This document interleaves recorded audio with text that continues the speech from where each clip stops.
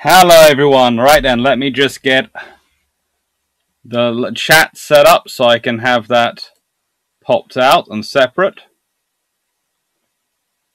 Then minimize this. Let's see.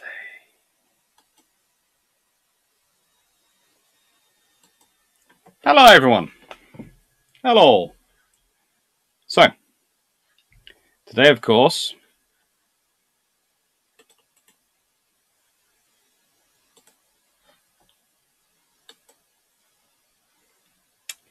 it is all about naval diplomacy, which I've sort of put out. I was going to do just one big introduction for and then did an extended one as well. So now two introductions. So, hello Bijon, hello Richard Hughes, hello Jack Ray, hello John Shee, hello Potter, hello King's Rook.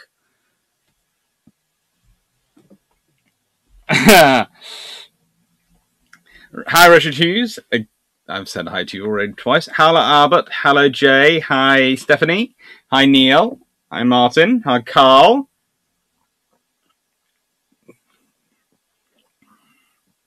Wasn't Kirov reporting the message that you got in Red Alert 2 when you selected those airships that the Soviets had, which were rather cool airships, but terrible for doing anything really decent in them? Afternoon, Blue Shirt Butter. Hello, Stafford. Hello, this is Francis Fault. Hello, Jay Richardson. Hello, Osprey. Hello, Sean Mack. Hello, Brock. Hello, Oliver Pike. Hello, Jeffrey. Hi, Michael Rose. Hello, everyone. Right. I know I've got all sorts of family and people listening, so thank you. Thank you especially to Anne and Louise for listening. And Mum and Karen. And I keep putting you all in different order, so thank you. Me and Draken Fennell's plans for world dominations are Drax's plans of world domination are over. Someone on our Discord advertised that there was a very interesting little BB coil gun for $1,100, which is a little bit steep for me to pay, but I think Drac was interested enough that we were looking into shipping it and seeing if you get it in the UK. Unfortunately, you can't get it shipped over to the UK. It's cruelty. No coil gun BBs for us. And my plans for adapting the BBs to little edibles and seeing what I could do with them are completely, of course, nonsensical.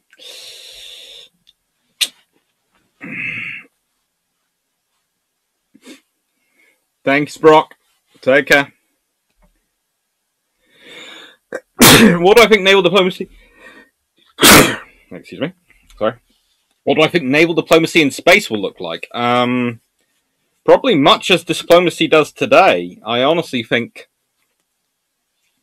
That's the one thing I used to like about Star Trek, was that there was often quite a lot of diplomacy going on. I was kind of interested that the diplomacy itself often took place view screen to view screen from Captain's Bridge to from sort of the bridge to the bridge to bridge. But, you know, I can understand that happening.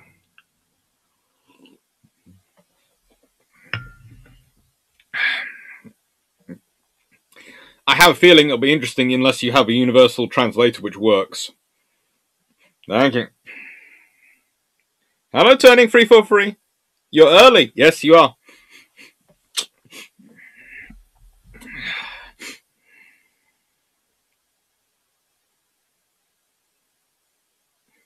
Hi, Carl.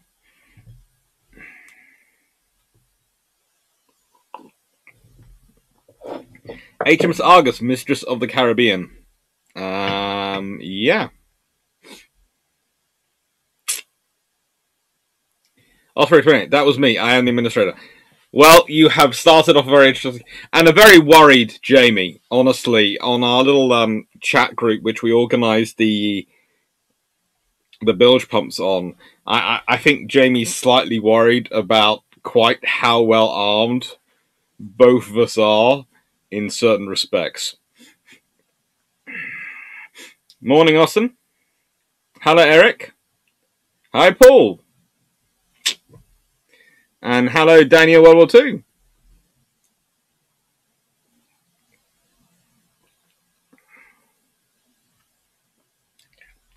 Have I read The Expanse? A while back I did. I haven't actually watched it yet. I've read some of the stuff about it. It's France's fault, yes. But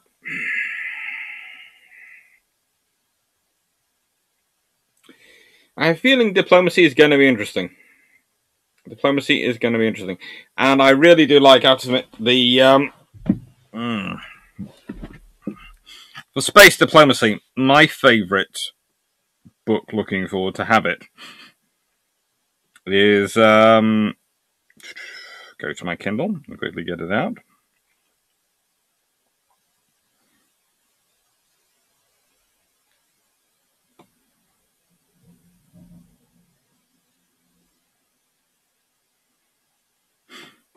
No. I can tell I've been writing a lot of history lately. DJ Holmes,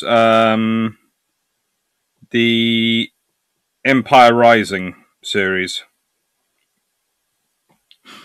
That has all sorts of space diplomacy in it. It really, really is quite cool.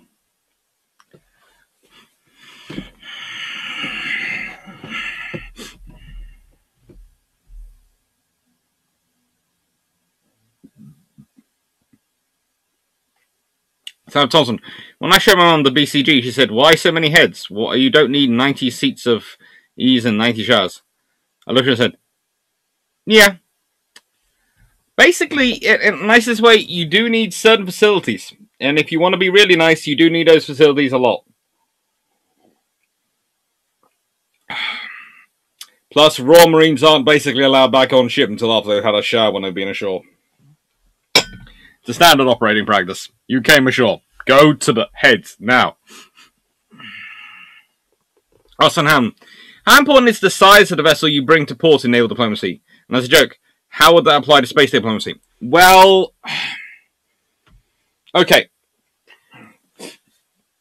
Now, here's the interesting thing. You can get away with a river-class patrol vessel, ocean offshore patrol vessel, or a sloop in an area, as long as it's acting as a sort of outrider to a bigger vessel. We're talking, these days, Type 31 size.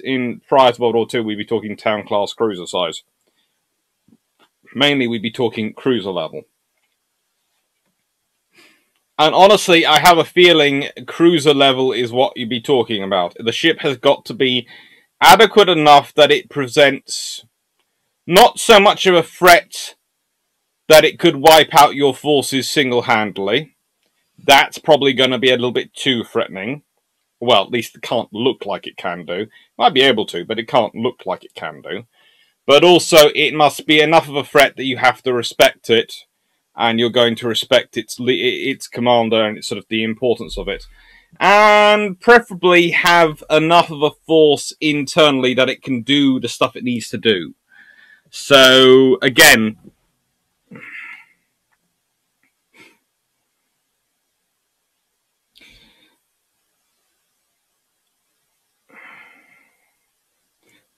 pretty much when I'm talking about them and I'm envisaging a Earth sort of cruiser sort of thing, I'm thinking of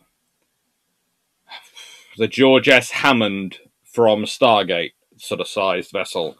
A vessel which has a lot of hitting power itself, but is mainly about the fact that but is mainly sort of, it's a moving thing. It's got fighters, it's a good all-round vessel that can do pretty much everything.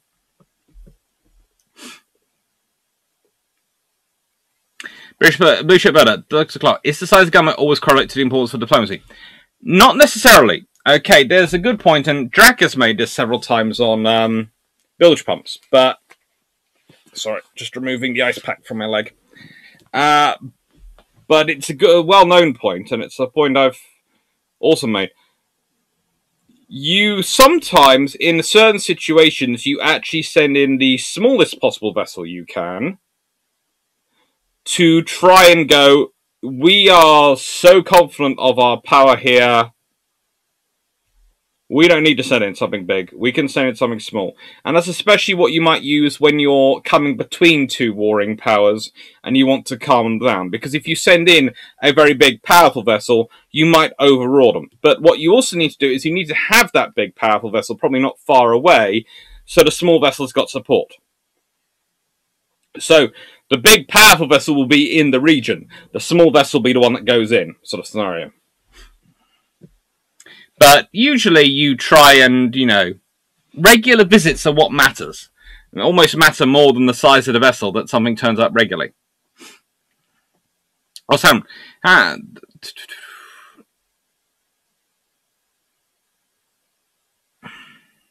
think that answers both Austin's and Blue Shirt's questions.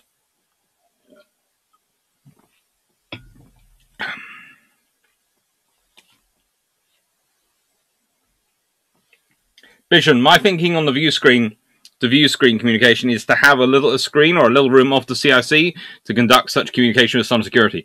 Yes, that makes far more sense than having a screen which can see your entire command and control center, which is your bridges. King Crew, I like how in Trek that everyone has a head in their quarters aboard ship. Yes, that is quite nice, and honestly, for space travel, especially if you're going to be out there for a long time, this is something you have to think about. When you're talking about ships going off for years on Earth, you had to be able to ensure regular shore leave and these sort of things to try and maintain crew morale. If you're talking about long distance in space, depending on the power supply and engines you're using and your method of travel, you're going to probably have a long time up there, in which case you're going to have to start thinking about crew accommodations. You're going to have to think, probably it's going to be a maximum of 2 to a room with their own heads, their own facilities in that room. And actually, it might be better to have 2 in a room, because then if you start suffering any issues with being in space, you've got someone else there with you.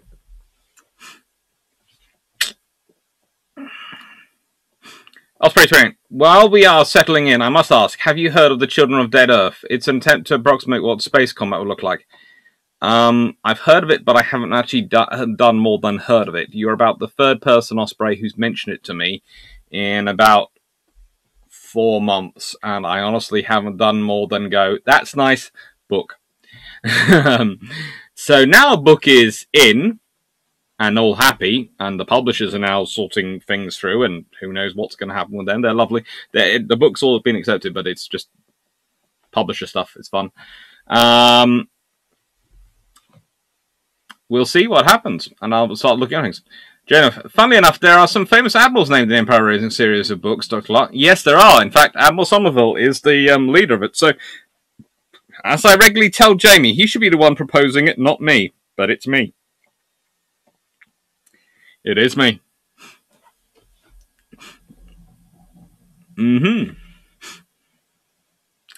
Empire, how does evacuation operations like those conducted by the Indian Navy in Yemen, evacuation of both Indians and foreign nationals, affect presence and diplomacy? They are a great example of what you can do if you have presence and diplomacy.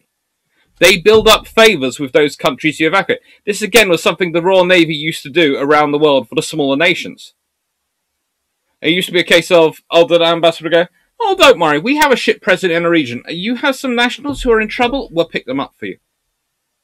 Don't worry, no need for you to send your warships or to worry about it, because it's weeks away and you won't get there in time. Don't worry, we have a ship in the region. Telegram to telegram, the Royal Navy captain would turn up and go, I'm taking these people as well as the Brits. Locals might go, well, they're not your people. I'm taking them.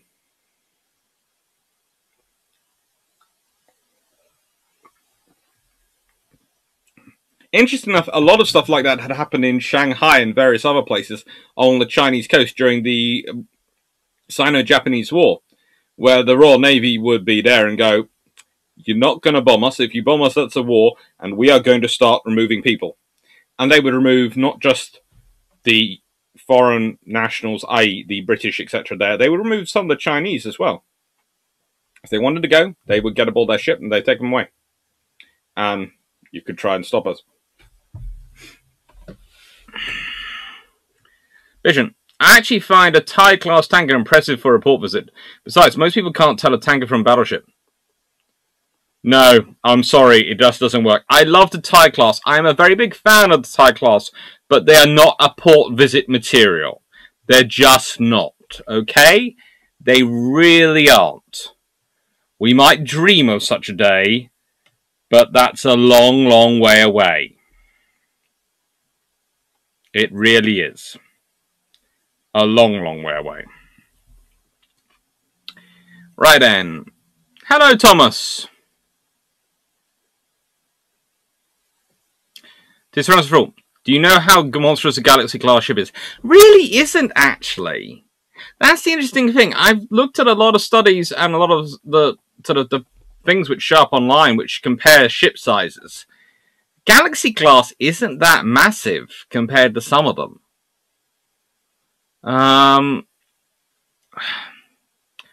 Honestly, if you want really big, you're talking about...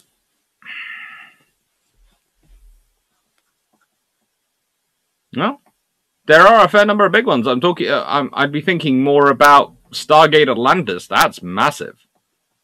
That's beautiful, though. I like Stargate Atlantis. I think Atlantis is a beautiful a beautiful thing, a beautiful, beautiful ship. And just a reminder, bilge pumps, very cool. Link down below.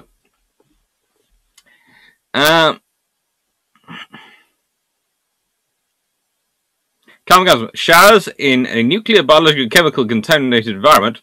Almost all disaster starters is a must. Yes. And the more showers you can have, and water generation for those showers.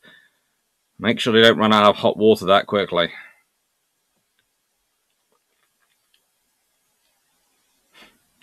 Awesome.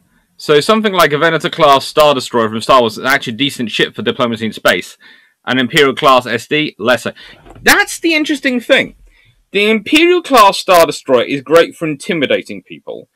But I would have actually preferred the Venator-class. And I was watching an interesting one, I think it was on Generation Tech, basically saying why the rebels didn't go and get a load of Venators out of where they were basically being scrapped and build them up and use them. And the main point was, well, their fighters will self-deploy anyway, so they don't need a carrier capability as the Venator really is. And I was sitting there thinking, well, actually, a Venator is one of the easiest designs to surely upgrade. Surely with all the space and that hangar space, you can easily slot in extra shield generators if you don't need as much fighter carrying space. And then that provides a facility for you to rapidly rearm your fighters on the move. And instead of your fighter base being a planet, your fighter base is a Venator class or a couple of Venator class, or even 3 or 4 Venator class, which are moving around and able to move. So instead of the Imperial forces being able to track you down and go, they are here, destroy them on this planet. Well, in the case of their Imperial Star Destroyers have entered the system. Bye-bye! Gone. It would have made sense to me, but, that's just me. I'm just an naval historian. Let's see.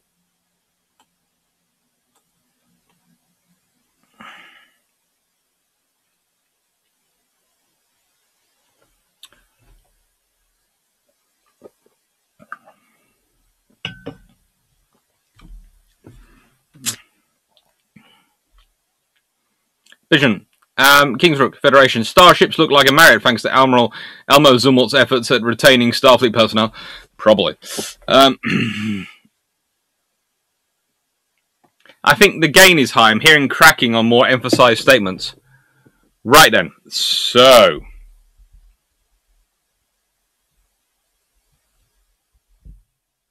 Has the gain been turned down enough? Is that turning the gain down or is it turning it up? You'll have to tell me. Thomas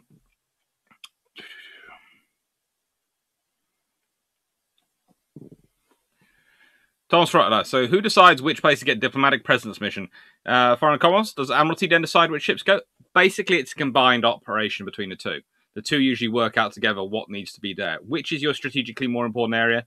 Okay, they'll tend to have the bigger presence. And then there'll be a local commander who'll be sending things around.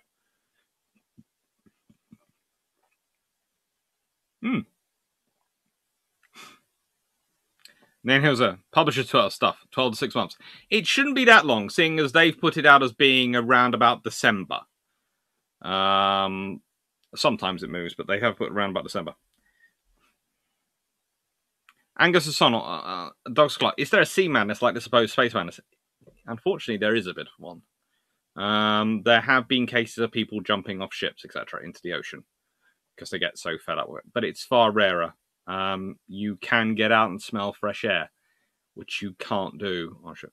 And in a submarine, there is a reason they have as many watches and as many locks on the systems which open the doors as they do on the hatches.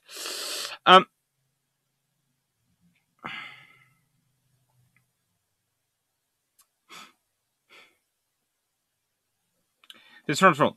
The way I conduct space war is computer-predicted geometric pattern volume of fire, taking into account ship direction and speed. There's only so much a ship can move to avoid damage. In theory. Jeff Beeler, C.J. Jerry writes some great space warfare books, and even wrote a good notification article on the topic. Interesting. Non-fiction article on the topic. Yeah. Gordon Collins.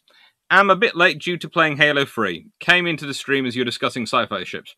Yes, well, the moment you start discussing naval diplomacy, actually, it's quite easy to get onto the subject of space warfare and space diplomacy, because there's going to be a lot of similarities to it, especially to the more 1920s, 1930s period, because what you're going to be dealing with is a scenario where your ships are going to be a long way from anyone who can help them and anyone who can tell them what do you want them to do.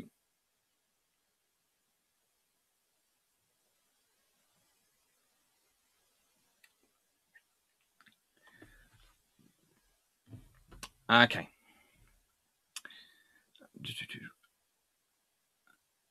Venerasumi, with New Zealand and their cruisers in the 40s and 50s, is this sort of thing they would do with having warships in the Pacific to pull people out and make business? Pretty much. That was what they were there for. Hi, King George V. Hi, Jeff Beeler. Yeah. Shomak. Oh, yes. All those. Sam Thompson. Federation has small ships compared to other powers, just in Trek. Destiny is my favourite Stargate ship. Love the lower main battery. That is quite cool, but I've always wondered with that system why they... It's going to sound strange. They have the ability to generate their own things, and they've gone for this system of a lower main battery and all these others. I was always not surprised they didn't have an upper system, and why are they storing their ships? If you've got something going around space, going far away from home, why in the name of all things holy do you have your aircraft, on your deployable aircraft, on the outside of your ship? Why? Just seems so silly. You'd put them on in a hangar inside the ship where they'd be protected. And you'd have things like a dome, etc., which if it's supposed to go in the sun anyway, why isn't there a dome which goes over the greenhouse area? Why? Why did the biodome not properly protected? Again, you would expect a very advanced race to think of these things. And sitting there going, your entire plots are written around the idea of these people being very, very moronically stupid on occasion.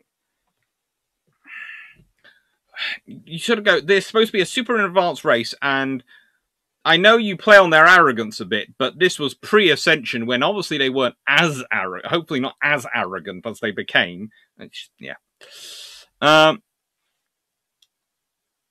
Strub, does the rank of the captain matter more than the size of vessel? It does have a bearing, but you have to be they have to be appropriate to the size of vessel. You don't want an admiral wandering around in a sloop. Well, if he is, it's called his yacht. He's not commanding it, it's his yacht.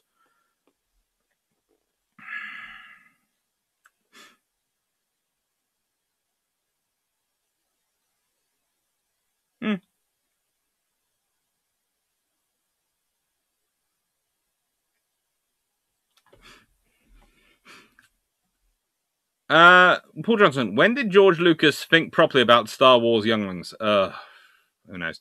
SM Pie, Dutch Clark. Shouldn't Navy start planning for a squadron of diplomacy ships, which would be their light ships, but with a fancy paint job and staterooms. Can use deployments for foreign services. This is the thing. This is the point I was making about the Type 31s. And why I really like them. Why whenever people start shooting and go, we need more warships, we don't need Type 31s, they're not being built as powerful as the Type 26. Well, yeah, they're not. So what? That's not their job. Their job in wartime is to be the second row, and in peacetime to be the front row. That's the thing.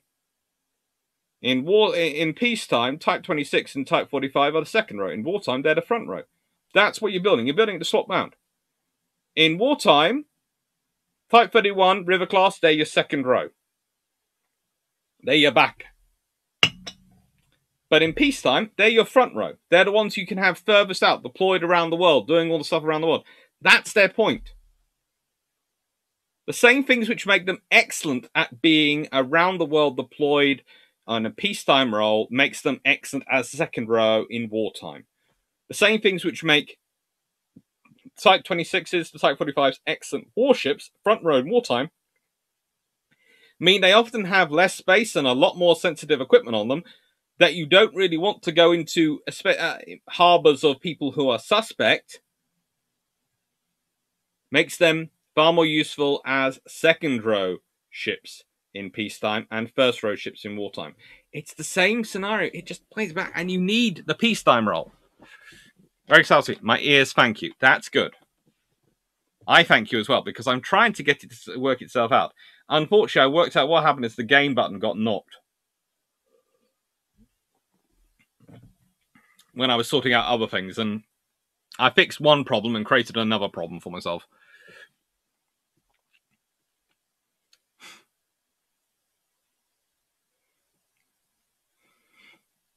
See what? Late was watching an air conditioning commercial. Gonna be 110 today. Stephen, I wouldn't be watching the commercial. I'd be almost tempting to try and buy one at that point. Empire, the Daniel class runways seem like a smart space loop approach in DS9. Runabouts, yeah, they do. The Daniel class runabouts do seem like a smart space loop approach. And then if you consider it, they then have above them the Defiant class light cruiser wandering around going, hello? Have you been nasty to my little friend? Have you? Have you? A little bit of space for it. So it makes sense. And there's far more space back on the space station for diplomacy, if they need it. King, recording the Sea Space Man sounds like getting a good night's sleep would help a lot with that. Yeah, that's the trouble. Usually you don't get it. Get a good night's sleep on those circumstances. Hi, Adam Crow. See what? Gonna need Elon to build Space Dreadnought. We can tell. Hi, new IKB4472. Could the hatch on a sub even be opened against the water pressure? You'd be surprised what happened in some of the early subs. I remember seeing a thing about a French ship in, I think, Portsmouth, and it was mocked heavily because it was a right state, rust everywhere. It wasn't a good look at all, and that was from Allies. Yeah, and you should hear what's said sometimes about the Americans who show up these days. In some of the Far East places. They roll into Japan, they roll into Australia, and they look like... Again, the British ships a few years ago were not much better. British ships have started looking fairly good recently. A, we've changed the painting regime. B, we've changed the paint.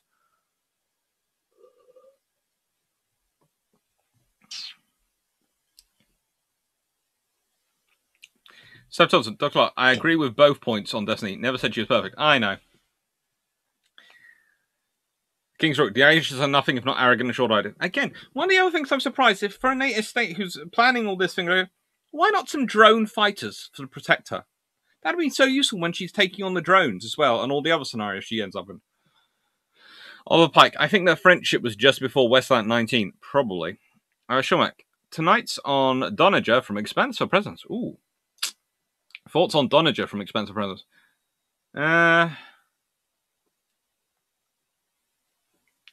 It can work. It can work. Osprey 28. For space combat, closing speeds are going to be insane. Missile spam, nuke spam, very heavily armored ships, tons of drones, rapid-fire guns with reloads measures in milliseconds, and Omni ships.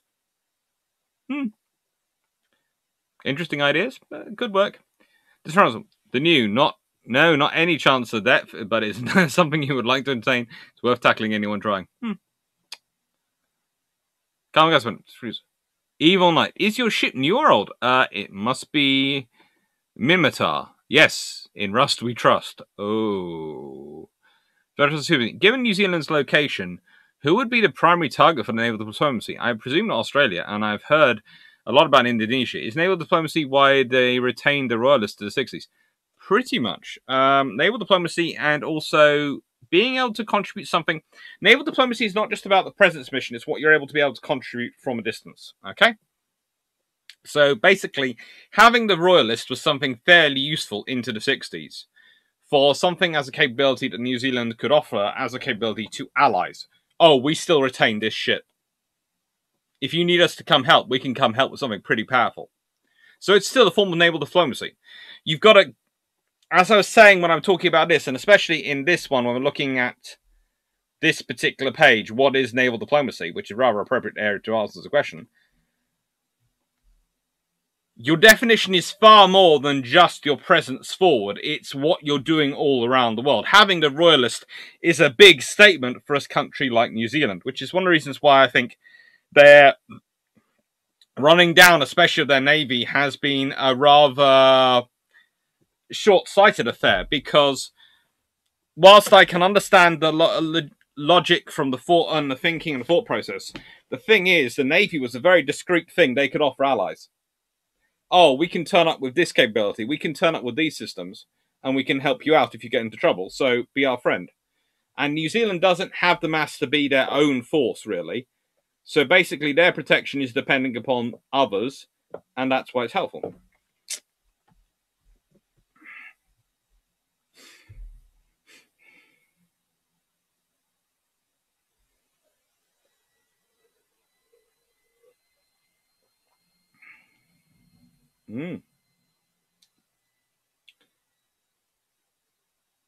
So you might maybe early trireme ram for space warships. Ooh, that could be fun, but I'm not sure I'd want to ram my ship into someone else.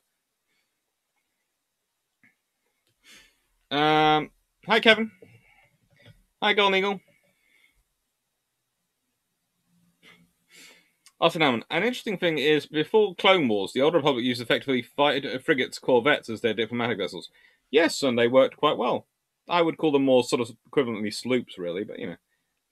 John Emmett, Corellian corvettes for diplomatic duties. They worked. This was a really interesting slide for me to look at, the direct communication, because the interesting thing are the nations which get visits from all three, and you look at where they are. You have the Philippines. You have Malaysia, Thailand, South Africa, Chile. All receive visits from all three, sort of thing. Rather interesting point.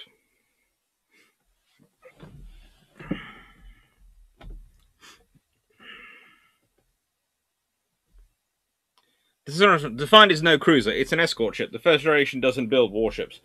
That's why I'd sort of classify it really as a sort of light cruiser role. As I've said, it's a light cruiser. It's sort of, that's the role it's functioning as in. I wouldn't really call it a full-blown cruiser, but I'd say it functions as a light cruiser quite often.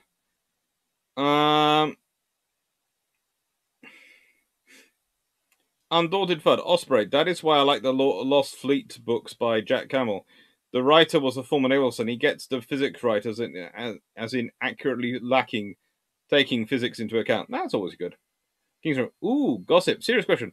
How is the RCN viewed naval diplomacy-wise? Well, you see, here's the thing.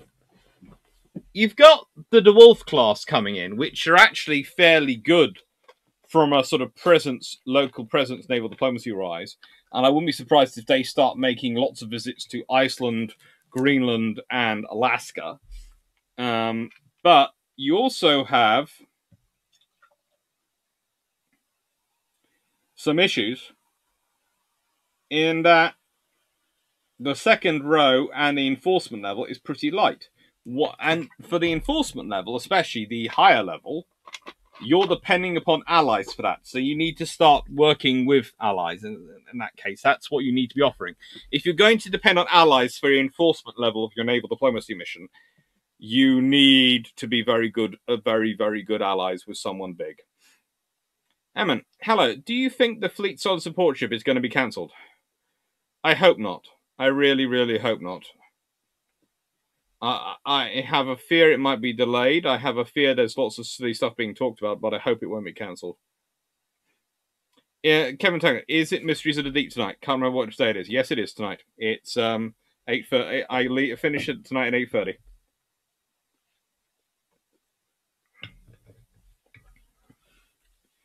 New RSS, hello. This isn't really a place we can discuss it. I can give you a fulsome answer in my Discord at King's Rock, Rick. Please do. Line high through. Is the reason American ships look so rusty is to do little downtime? Yes, it is pretty much. What's interesting is the scenario the U.S. Navy's ended up since getting rid of the Oliver Hazard Perry class. The idea was based on the Cold War, certainly post-Cold War era of, well, hang on, we don't need these ships to fight a war anymore because we don't need the mass numbers because we're not going to be fighting these sort of wars because we've got no superpower threats, so we can get rid of them. The real advantage of the OHPs wasn't their warfighting capability. It was the fact that they freed up the Arleigh Burkes to concentrate on the warfighting capability and the other ships, that sort of thing, so by taking on a lot of the lower level missions. And they were quite cheap and easy to maintain.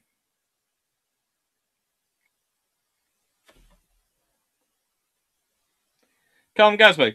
Type 31 has a crew of about 100, so no, it doesn't need twice the number of crew of the Type 26, and it doesn't cost twice the Type 26 number. I'm not sure where you're reading those statistics from, but I've looked at them, and I've done quite a lot of digging on this.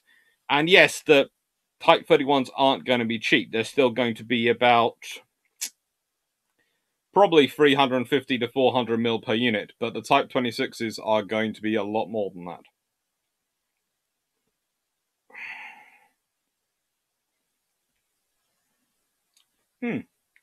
Vision. Earthlight is a good novel by Arthur C. Clarke. The only book of this I think with space is Space Conduct. In the novel, free ships versus a surface battery on the moon. Interesting. The front front. Space combat, I think, would measure distance in seconds, not distance for practical reasons. Possibly. Strub, is a single ship or a squadron better for naval diplomacy? A single ship is the best. Is usually better for naval diplomacy. And if the enemy turns up with a squadron in your area, if you can respond with a single very impressive looking ship from your second row naval diplomacy action, that's usually good.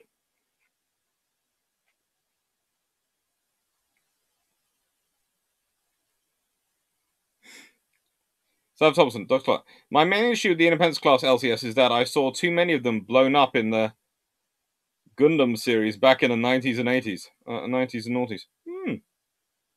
I can understand that. Jamov, Undaunted, that I agree. The Lost Fleet series is very believable for that reason. Excellent stuff. Gunningham, that's right. Do you think the Red Chinese might try to Anschluss Singapore at some point over the next half century? I doubt it. They might dream of it, but I doubt they do it. And I don't think Singapore would want to join them. But I have a feeling that Singapore is going to be needing to be very much on its toes. And it might well, like, if the British do end up going something forward base, an area of the British to forward base in that region, just to give them a bit more protection, as in another nation interested in their safety and security. Jeff Wheeler, how much is the British Diplomatic Corps trained to work with the RN, and when does training start? Well, they used to be trained a lot to work with the RN. They used to do a lot of work together, but I don't think they're really trained these days to work with the RN, and I think they will need to be brought back.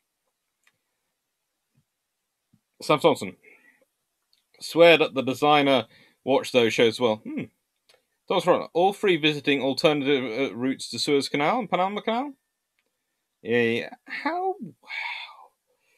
Could well be looking at those areas. Could well, just in case. The Vite was rather slow FDL-wise, so more like a coastal battleship, before the cloaking device, that is. When you have the cloaking device, that does make it quite cool, and you don't need to necessarily be fast to be a cruiser in terms of the diplomatic mission. You need to be fast to be a cruiser in terms of the economic warfare mission, which is a different duty. Part of it, but different. Just be like, defined as an Enterprise class stripped of capabilities down to the weapons. Probably.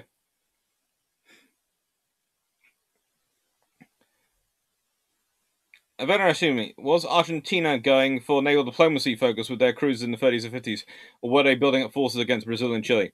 It's a mixture of the two. Honestly, it really is a mixture of the two. One, they're thinking about economic warfare capabilities. Two, they're thinking about their particular threats. And three, they're thinking, well, with this, we can sail around the world and show how powerful we are. So it's a sort of naval diplomacy. More a power than a presence mission.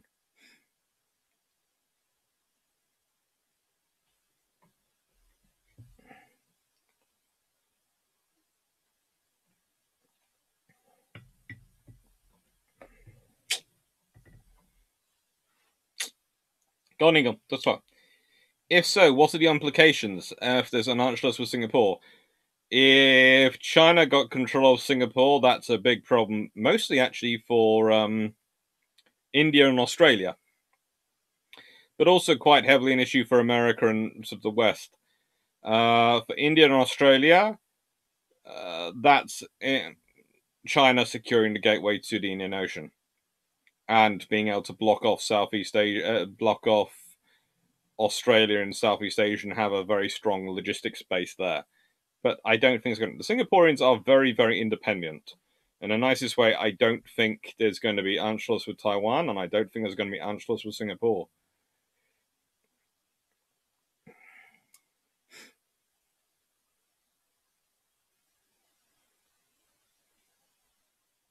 This transform.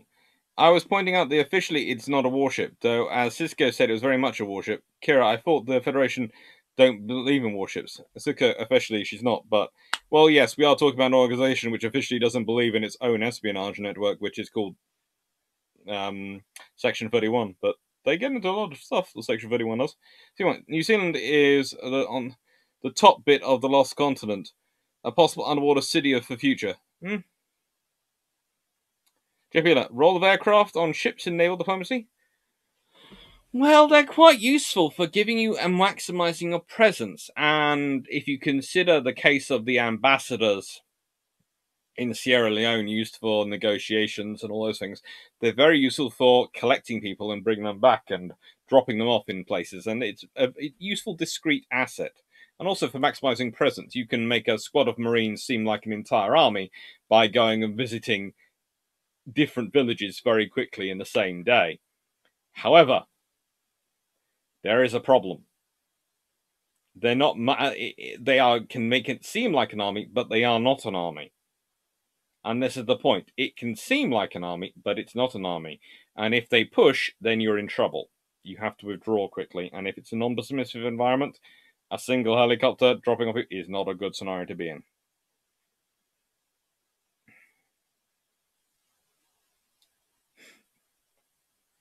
King's Rook. Naval diplomacy doesn't work versus the Borg, and defined as a Borg fighter. That's certainly what it conceives as.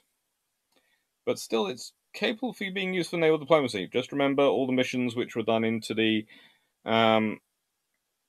Gamma Quadrant, with especially those ones involving Quark doing negotiations for trade.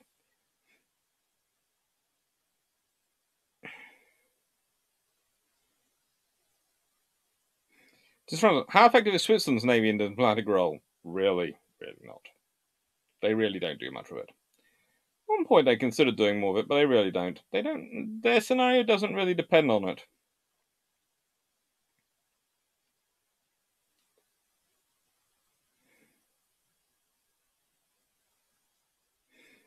Strump, how does the conduct of the crew ashore matter to naval diplomacy? Can they be used to spread money into the economy to promote goodwill? Yes, of course they can. And conduct ashore is critical. You want good headlines. You want people doing good.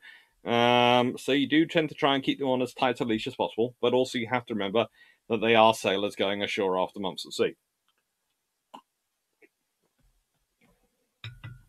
So you sometimes have issues, but you can work with it. And it does matter again that the sailors are often the first impression of people, especially if you're dealing with communities, the wider population, which might not travel as much, especially in certain places in the world.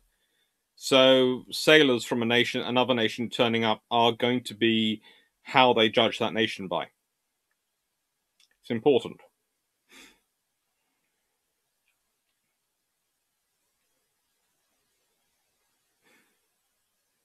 Lionheart X-ray. So, do you see the loss of Bonhomme Richard as a big impact to the US Navy? Assault ships seem to not make the headlines like a Nimitz, but I would think they're very important for a show of force. They're incredibly important for a show of force. She's also one of the critical F-35 vessels they have, which gets their F-35s forward, especially without the sea having entered service really that well. I'd say her flight deck's a bigger loss for the US Navy than her well deck, because they've got plenty more well decks, and they've got well decks in reserve. That flight deck, though, which could take F-35s, is going to be something difficult to regenerate, especially as they was hoping to get up to 6. And now they're back down to 4, because one is about 2 years away from being properly in service, worked up. Good evening, Ian. How are you doing? Hope your daughter's okay. It's just, it's going to be a big impact, but how's it going to impact them is going to depend on how they approach it. I am very interested by the fact they keep going, no, we can still save the ship, we can still save it, because I don't think they want to admit they can't. But looking at the damage, yes, there are very important sections which haven't been damaged by the fire, which is very good. But considering its listing and all the other stuff, and the sections which have been damaged by the fire, and it got very hot, and the damage it might have done to structure, I'm wondering about the cost of repairing it all, because the trouble is the middle section kind of ties everything together and has a lot of stuff in there, and I think you might be talking about not only rebuilding the whole middle section and probably taking out a large amount of steel and replacing it, because you can't be sure again how strong the steel which remains is. But also, you might well be talking about a complete rewiring of the ship, a complete rebuilding of definitely of the lift shafts, part of the well deck, all sorts of. It just doesn't seem to be like it's a likely scenario. Benjamin, common announcement. In Starfleet, a cruiser is a multi-purpose for national security. Just one of the many missions it performs. The Defiant is stripped down to just weapons with minimum crew comfort. Yes, but I said it was functioning as a light cruiser. Not that it was a light cruiser, but functioning as. If you look at how it's used in the DS9, especially against the Marquis, that's basically functioning in a light cruiser role.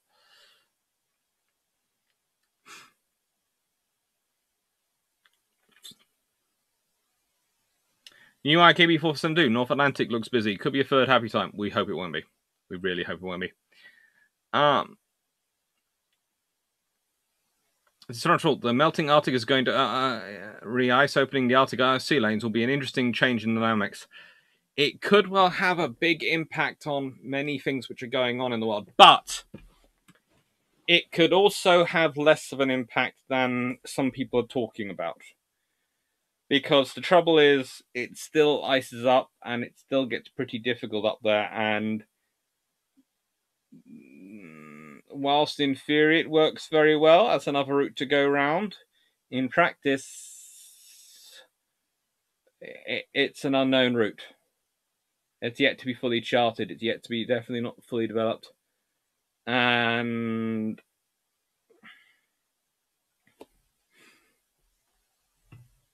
sometimes issues happen with weather.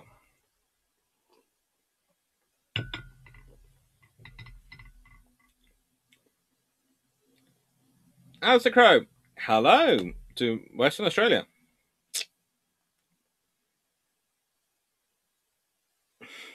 This round, the melting Arctic ice going to open. Yes, it will change dynamics. I think we talked about that. Veteran soon with the Dutch, Java, Sumatra, Therenfia in the 30s as a secondary role of naval diplomacy strongly used, followed or was the only mission against defending against the IJN. Very heavily naval diplomacy orientated. Remember, the Dutch were basically planned their. They had a two-string line for defense of their territories from Japan. One, raise the cost of attacking them, so that Japan might lose enough they don't want to end up in a fight with one of the bigger powers after they've lost their stuff fighting the Dutch. And secondly, be of use to the allies. So go make friends with them, with the other powers who might protect them.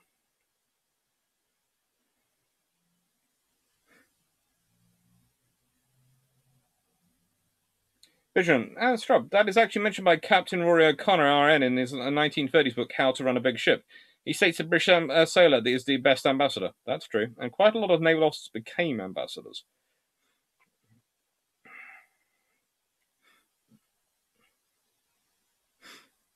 That's correct. Defiant indeed is, if anything, the first dedicated warship in Starfleet. We can carry on this all the time. I would say, yes, she's definitely very much orientated for the warfighting role, but that doesn't mean she can't do the diplomacy role. She loses a lot of the science capabilities and a lot of the medical capabilities, but she has spaces which can be used for conducting diplomatic meetings, and she can do the presence. This is why I very much emphasize her as a light cruiser. I said she functions in the light cruiser role. I wasn't say cruiser role, I said light cruiser. And there is reasoning behind that and how she's used.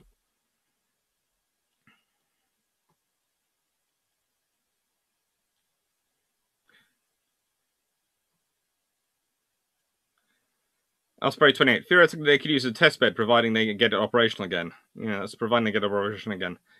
And as Richard King Root says, the latest images in the interior are bad. A lot of bent and warped walls. Yeah, that's the thing. It's going to be very, very expensive, whatever they do with it. SN Pi, Dr. Clark, do you think they will do a refit, as in a la RN style, to save US Fate? Promise not a completely new ship. Anchor is the same. That would pretty much what they would have to do. It might well be the engines and all these things, but, you know. Yeah. Staff Thompson, Dr. Clark, so Defiant is really a daring? Probably. Actually, that's probably. Tribal daring is probably what it's closest to. It's got enough, maybe more battle class. Maybe battle class, really, more than anything.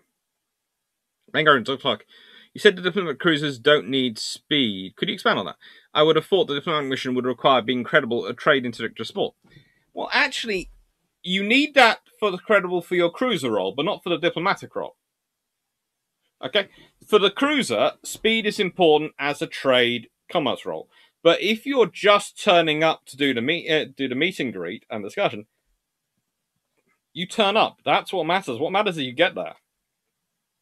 And you have to remember that most of the cruisers, when they're doing the diplomatic mission, are actually tootling along at about 16 to 18 knots. They're not doing the high speed runs. It's very rare. HMS Birmingham is the example at Tsingtao. To get there on time, she tootles along at 30 plus knots the entire way. And gets there. But that is when they're needing to react to an attack. If they're just doing the diplomatic meet and greet missions, the going from port to port to port, saying hello, and basically saying, I just came to say hello, and that sort of stuff, then you don't need it as much.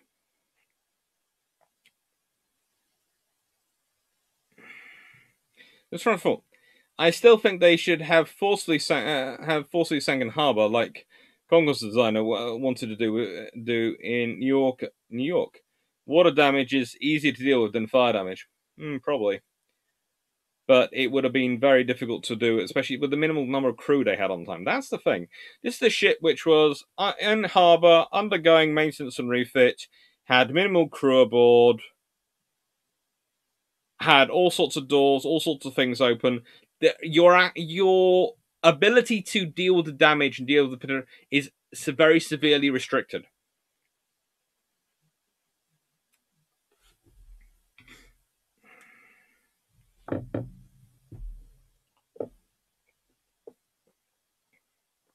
Angus Sunham.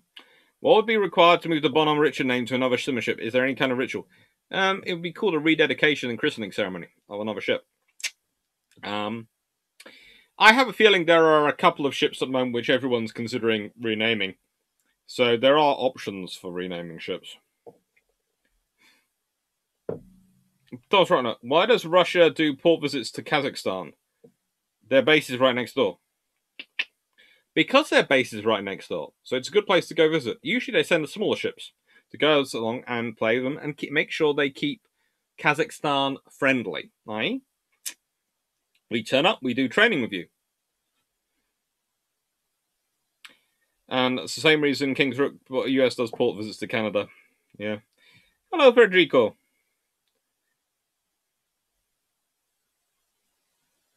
Asan, could an aircraft launched from a CVN be used as a form of diplomacy? They often are, but it's... The example I would give...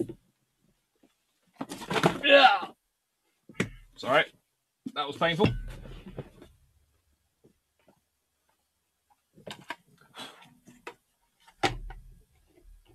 How long I've used it since I've been playing with UCD games to play. It's actually got dust on it. Right, stick those back up there.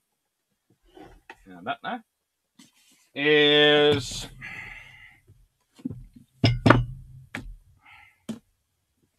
this. And basically you have one country planning on invading another. The British have aircraft fly over it. That's used as a version of deterrence. Basically, it's going, right then, yes, you can take the local forces. You really can take them. We know you can. But can you take on a Royal Navy aircraft carrier, loaded to bear, ready to come in and take names? And if they're providing support to the local forces, do you really want to be there when it happens? It caused them to back down.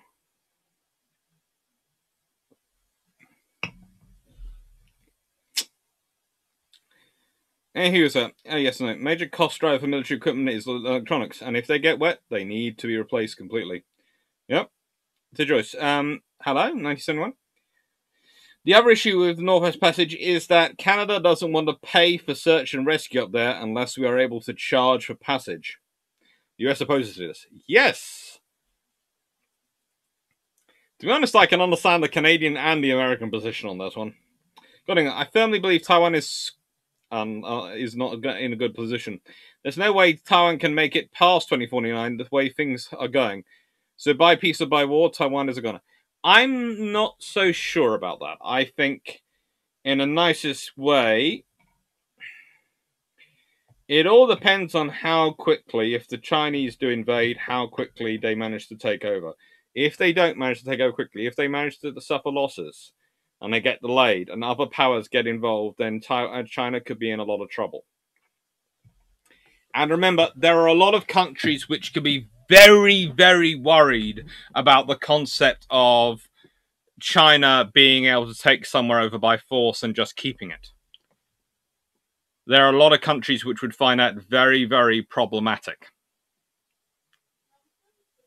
So I think myself that China is probably looking to try and coerce them into falling in line, but I'm not sure if they're actually going to manage it. So I think they might end up going the war route, but I hope they don't. In which case I expect it to be by 2030, probably. Taking place after that could cause issues for the 2049 plans. There's a good example, a good article by Alessio Paltolano on the issue, which I sort of agree with some of the logic of.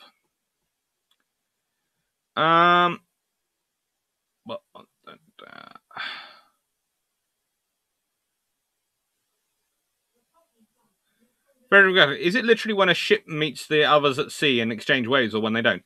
That, to an extent, can be part of it. Oliver Pike, do you think BHR will be scrapped or have a Sinkex? I think it might be sunk as a reef or something, if they do end up getting rid of it. I don't think scrapping it will be acceptable to the public, especially after all this thing, and I'm not sure if a Sinkex would be acceptable to the crews. After people got injured trying to fight to save it, I think they're going to have to turn it into something. The Northwest Passage isn't that economical. It's very similar and shallow in a lot of places. It requires a lot of maneuvering and navigation. You're unlikely to see it become a major shipping route. That's my theory about the ones around Russia as well. Veterasuni, with the Swedish Trekona class and their origin, did Sweden plan use them for naval diplomacy? Was Gotland, after the change from seaplane cruiser, used for the same? Pretty much, yes. Sweden did like to get involved in naval diplomacy. It was sensible for them. Vision, the old armoured cruisers had poor speed compared to new treaty cruisers, but their size allowed for them to do presence missions in the 1920s, especially in China.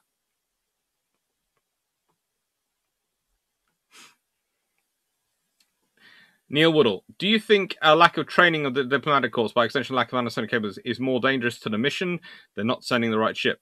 Yes. They need to understand what the navies can do, and the Navy needs to understand what their mission is. You need a lot of work together. Remember, when Britain was doing it in the 1920s and 1930s, there was a lot of links up between the Foreign Office and the Royal Navy. There were a lot of connections between the senior civil servants, the senior diplomatic corps people, and the Navy talking about how they're going to do things. There was a lot of communication going on, a lot of interaction, a lot of understanding, which was already building upon generations of working together. So yes, we're talking about 1920s and 30s, but honestly, they'd started working together prior to Napoleon. During the Napoleonic Wars, you really start to see the Foreign Office and Navy starting to link up and work hand in glove. And it sort of really does work that way the whole way through. Go on, how's the pizza? It was lovely. Tonight's going to be KFC. Confidential. Best and worst examples of naval diplomacy in history, or are its effects too subtle? Okay.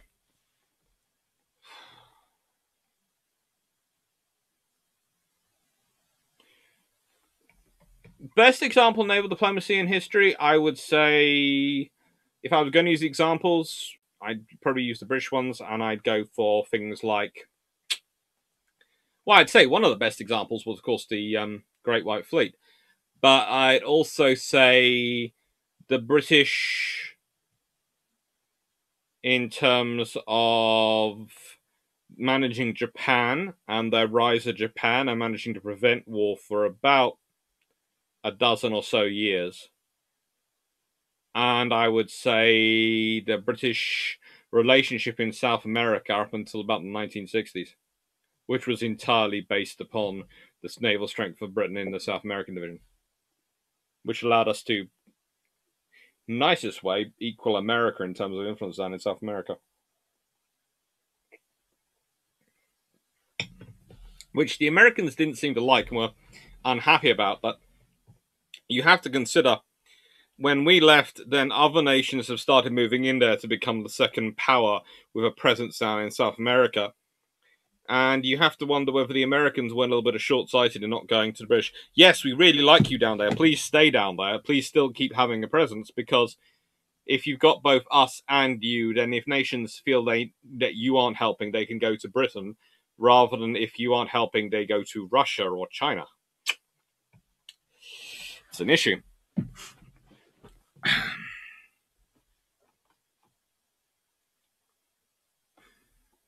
Worst example of naval diplomacy? The South America since the 1970s for Britain. And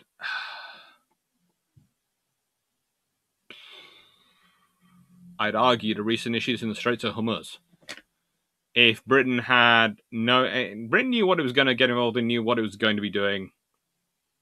If it had started deploying something before it had even done it, so that by the time the Iranians formulated a response, there was already 2 ships out there to go. We're here. You really want to get anything started? It would possibly stop them trying anything in the first place.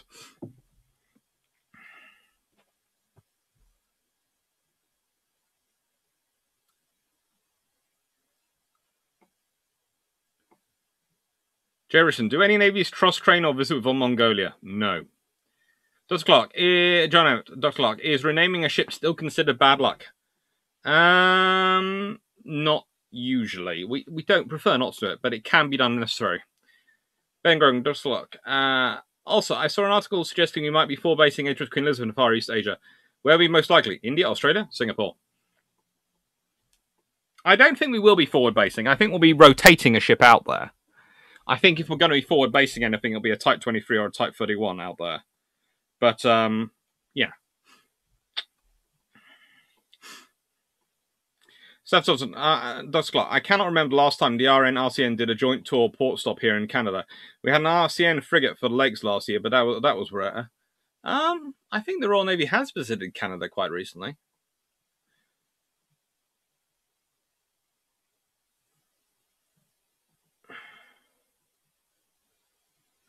Federico Vago. Also, would the Graf Spee actually qualify in that concept of ships that look a lot better than what they are and useful for port calls and diplomacy? I would say it does. They look a lot better than they actually are.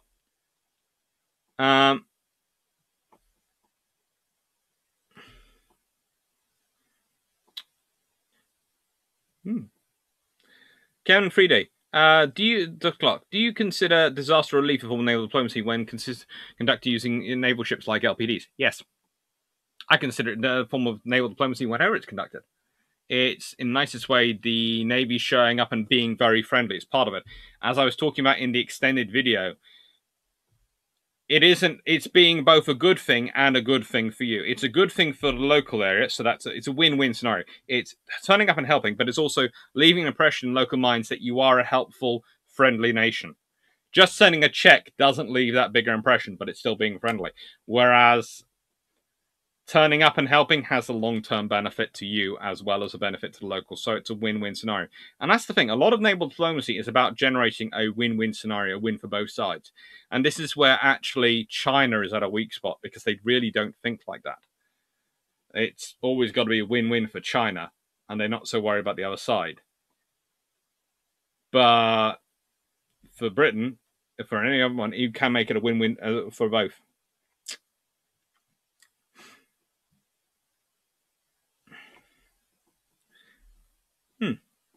See, right, some was on Kitty Hawk in San Diego waiting to transfer to USS G. Washington, but she caught fire in berthing. Remember, one nuke sub had several fires in her galley that killed at least one sailor. Ouch. Submarine fires are really not nice. They're really nasty.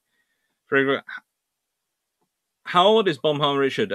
Possibly new underwater relief. She's quite old, but not that old. She's about, I think, 30-odd years, roughly. Now, as itself, like you look at the USN helping in 2004 tsunami, 2011 Operation Tomachi, or other countries helping US during Hurricane Katrina. Bingo. Old Richard, Dr. Clark.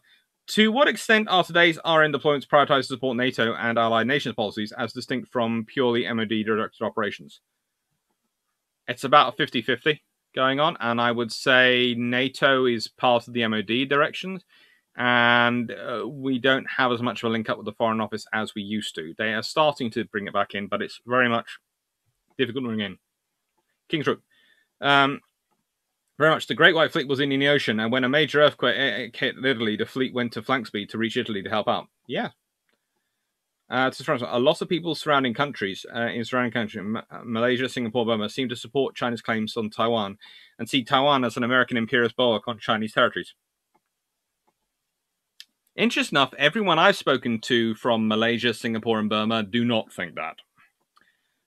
In fact, most of them see Taiwan's independence as a good thing to continue because it keeps China distracted from pushing other things in other areas.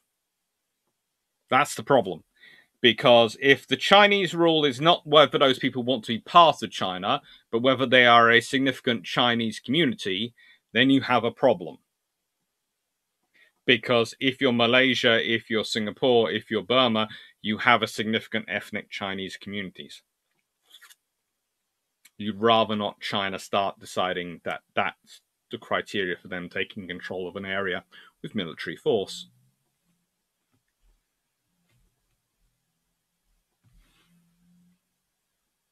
Gone Eagle, what is BHR? USS Bonhomme Richard, LHD-6. The IKB forces in Taiwan would turn into the unholy love child of Warsaw, Stalingrad, and Vietnam for China. Could well do, but I still think the worst one is whenever they decide to threaten Nepal. That is not somewhere I would invade under any circumstances. In fact, if anyone tried to ever order me to invade Nepal, I would first of all resign whatever commission had given them the right to order me, then go and volunteer with the Nepalese army. It'd be safer. SM Pie, Dr. Clark, wasn't Sir Sidney of the RN in the Napoleonic War performing part Navy, part diplomatic, and part amphibious assault force roles? But didn't it bankrupt him when the RN disavowed him? It wasn't the RN stuff which bankrupted him. It was the diplomatic stuff, because he was being paid as a Navy captain, but not paid as an ambassador, but doing the ambassador work. So eventually he gets money for it. Eventually to pay him. So he went, bad luck, USS Square sub pre-war, lost to salvage and renamed USS Saltfish. Quite successful from World War II. So 26 men lost in stern, but successful sailing 33 sailors forward. Your HMS Thetis gets sunk prior to World War II. I think only about 3 or 4 people survive. And she sinks in accent. And then she's actually sunk during World War II as well. Refloated, renamed, and sinks. Jeff Beeler, the USN just commissioned the American-class carrier Tripoli. Yes, they've commissioned her, but that's not her in service. It's going to take 2 or more years for her to work up to full service. She's commissioned as a ship in the US Navy. That doesn't mean she's ready to serve. That means she's been commissioned. She's on the books. They could theoretically send her to war, but she isn't going to be at a fully ready ship for about 2 to 3 years. And that would only get them back to 5. They've been planning on operating on 6 in 2 to 3 years' time. Now they're going to be operating on 5 in 2 to 3 years' time, so they're currently on 4. It makes a difference in terms of deployments. John Emmett, thoughts on Alaska-class cruisers? They're actually pretty good for the diplomatic enforcement mission if you still wanted to use them for that. Confidential 1207, thanks for the answer. I have more reading soon. Good luck. Enjoy the reading.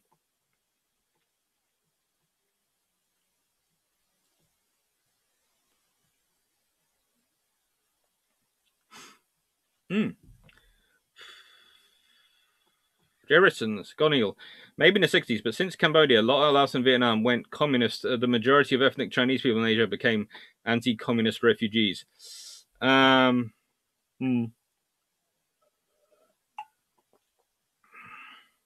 As far as ship fires, USS Forrestal, I think, is one of the worst and somewhat avoidable events. Definitely, yep. That's by Dr. Clark. How much favor does gifting of second-tier warships to island nations buy? Depends if they can actually use them. This is why the River-class OPVs are pretty good. If Britain could probably keep churning those out, afford to, and give away the older ones as gifts, or use them for reservists. Either way would be quite a good thing for them to do, because it wouldn't cost that much if you kept them going, and most island nations could support them. Right, Jeff Wheeler, RCN diplomacy deployment sub the China Sea, frigate and airstrips to Southeast Asia via the Taiwan Strait, Somali pirate duty, and NATO in both Black Sea and Baltic. Yep, RCN are trying to do their good, do some good stuff. Right, I'll be back in a second. I'm at Nehuza's double statement. Oh, God, that hurt.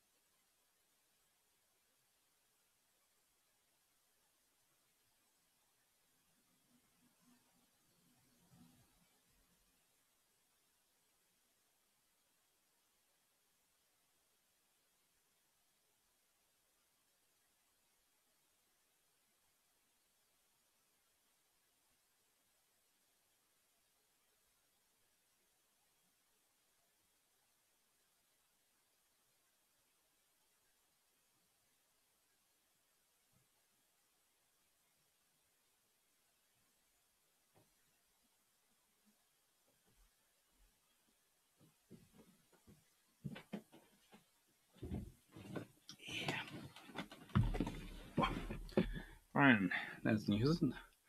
Emin, what is Italian naval diplomacy like? They always seem to try and make Mediterranean Italian lake again. That is pretty much what their naval diplomacy concentrates on, making the Mediterranean Mare Nostrum. It is very much what they focus on. Jerison, aren't the Taiwanese, South Koreans, Japan, Malaya, Singapore in the Five Dragon Pact? I think so. I think there is something there going on. There's a CP-140 doing sanctions efforts around Korea. Still, cool. T-Joyce 1971. A few years ago, the Philippines was hit by a hurricane, and within 4 hours of the hurricane passing, U.S. carriers started landing relief supplies. Is positive naval diplomacy like this as powerful as threats? Yes. In fact, it's more powerful in a way. Vision. America has a very large ethnic Chinese community. Yeah, there's all sorts of issues there. Off topic, Old Richard. Did I detect yours and the Mighty Jingles Golden Voice and Drax New Jutland Part 1 episode? You did detect mine. Guardian Dr. Nepal actually seems friendlier towards China than India right now. That's because China has stopped threatening Nepal. Because China has learned that every time they threaten Nepal, they laugh at them. So that's quite disquieting to the Chinese. And so Nepal can afford to be friendly to the Chinese, because if they try to do anything, then they have to face a load of angry Gurkhas. And the Chinese have sense things in it. They have sensibilities about this. It's not the government you have to worry about if you invade Nepal. It's the local population. What's left of you will be dealt with and rounded up by the police force. Nepal, not a good place. Rich Hughes, Dr. Clark, does the Navy have an equivalent to Shrivenham Military College? Yes, Shrivenham Military College. Shrivenham. It's the Defence Studies Department of King's College London. Runs the higher education for all three services. It used to be at Greenwich. Didn't the RN shop off Brazil in 1890s and tell them to end slavery? Yeah, at certain points they did. Very interesting. Thoughts on a possible war between India and China? As we keep talking about China, how do you see the naval part of that? What do you see SEA 5 Southeast Asia doing in that case? Well, in that case, if there's a war between India and China, you can guarantee the Indian Ocean is going to be turned into an Indian lake very quickly by the Indian Navy. The Chinese are going to have to either fight in it to get their resources, or they're going to have to redirect resources around the world. The interesting scenario in a war of India versus China, what does Britain do? Because if Britain gets involved, then in the nicest way, that shuts off the Falklands route for their stuff from Africa. And it also makes it very difficult for them to get it other ways. In which case, they then have to take the fight to the Indian Navy, and that's going to be a very big match in the Southeast Asia. And I have a feeling different powers would go different ways depending. They would probably try for neutrality if they could, but if they got forced, they might well end up siding with the Indians more than the Chinese. Because I think the Americans would probably come in on the side of the Indians, and therefore if you've got a choice between American India on one side and China on the other, most nations in Southeast Asia will probably think, well, it's better to be that way.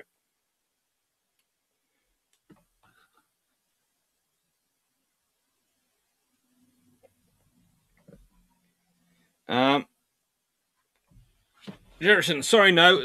Since the communists got voted out of power, the anti-communist Ray, Gurang, and Limbu, the Gurkha clans, are closer to India for obvious reasons. Yeah, they are a lot closer to India in some respects, but they are friendlier with China than India. They're friendlier with China than India is friendly with China, if you know what I mean. They've got a better relationship with China than India has with China, but they have a better relationship with India than they do with China. John Emmett, does the USN need to look at adapting the LHD design to match the Queen Elizabeth class? Not really at the moment. Hello, Fox Gamer. Hello from Belgium. Well, hello to Belgium. I've also got Carl Gangon on here who's in Belgium. So, you know, I'm getting a couple of listeners in Belgium. That's quite fun. Gonil, the Chinese don't care about Nepalese communists.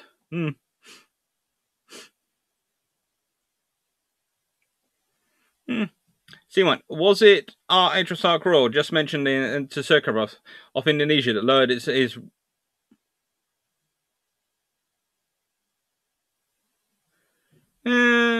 probably lots of things happened off the coast of Indonesia in the 1950s. It could well have been Arctic Royal. Might have been one of the others. Probably Victorious if it wasn't Arctic Royal. This one's from, out of curiosity, those that you spoke to about China, were they academics or political figures? I ask as the people I spoke to are not much more than peasants. I wonder if there's a political opinion. Mostly actually engineers.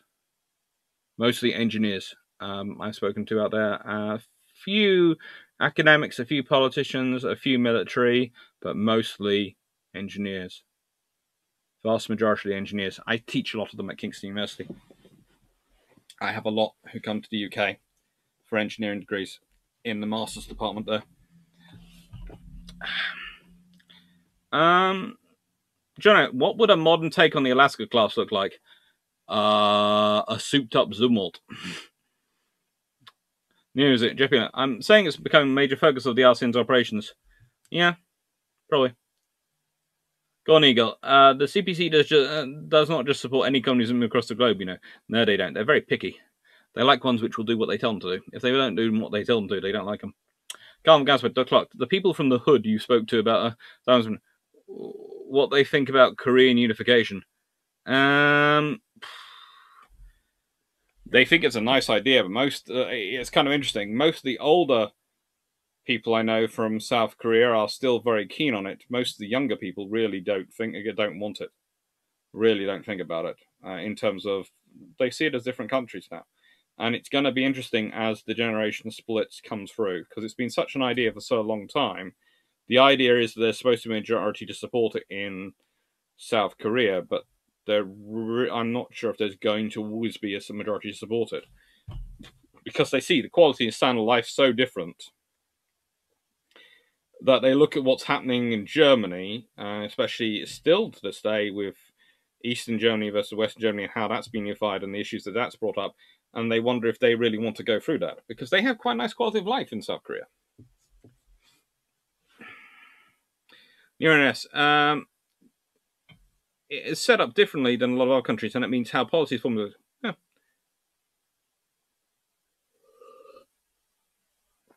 Ben Graham, last question before food. What is more effective? Naval diplomacy. Semi-regular large ship visits versus 2 times to 3 times the OPV count and permanent basing in more areas.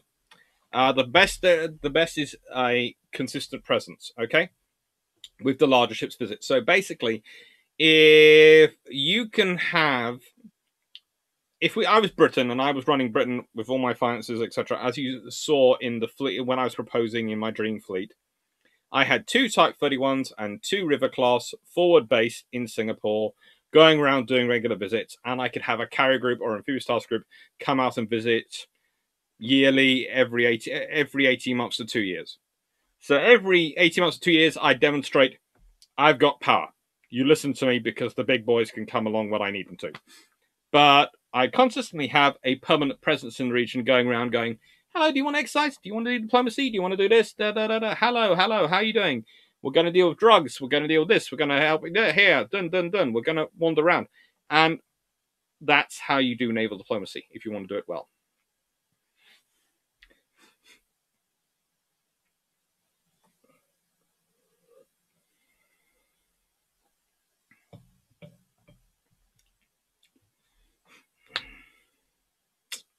Jade Richardson, if Nepal had to fight China in it, it would fight China.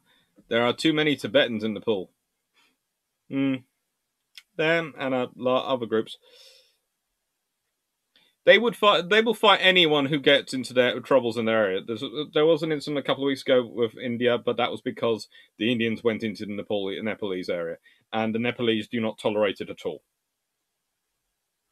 There is none of this. It's kind of interesting. The Indians almost expected Nepal to react how they're reacting to China, and Nepalese don't. They have you cross the line, bye-bye. You're gone. No. You ain't coming across it. This is our area. Ours. May not be much, but it's ours. Get out. And they have to, because there is a precedent, and they know this. If they set the precedent that India is able to do it, then China will start to do it. They can't afford for either side to think they have the rights to do it. No matter which one they're friendly with, they can't have the rights to do it, because that causes a problem.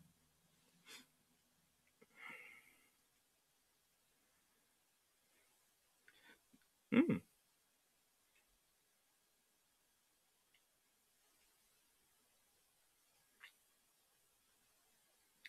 Jeff Bieler, worst diplomatic failure? Valparaiso in 1866. RN trying to protect local trading partners, and UK diplomat more focused on saving Spanish civilians from Chileans. Result, dollars of damage to UK management. Yeah, but that's when you see... The trouble is, naval diplomacy works best when you have the Foreign Office, the ambassador, and the Navy working hand in glove. When they stop communicating and not working together, and one side's not informing the other properly what's going on, that's when you get problems.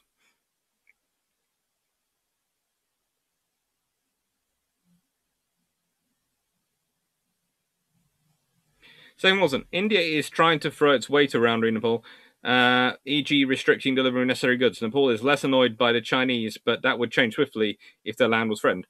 Bingo, this is the point. Nepal is very, very independent. And frankly, I think Nepal would like to build a proper airport in Nepal somewhere that could take larger aircraft coming in, but they haven't yet got one of decent size, as I understand it. Sometimes, sorry, sorry, put you in my pocket and the chat jump back. By chance, have you seen my SNR Arctic LHD comment? I think I haven't, think I've answered it, but if I haven't, please say again. Osprey, well, reunification will be really damaging for South Korea.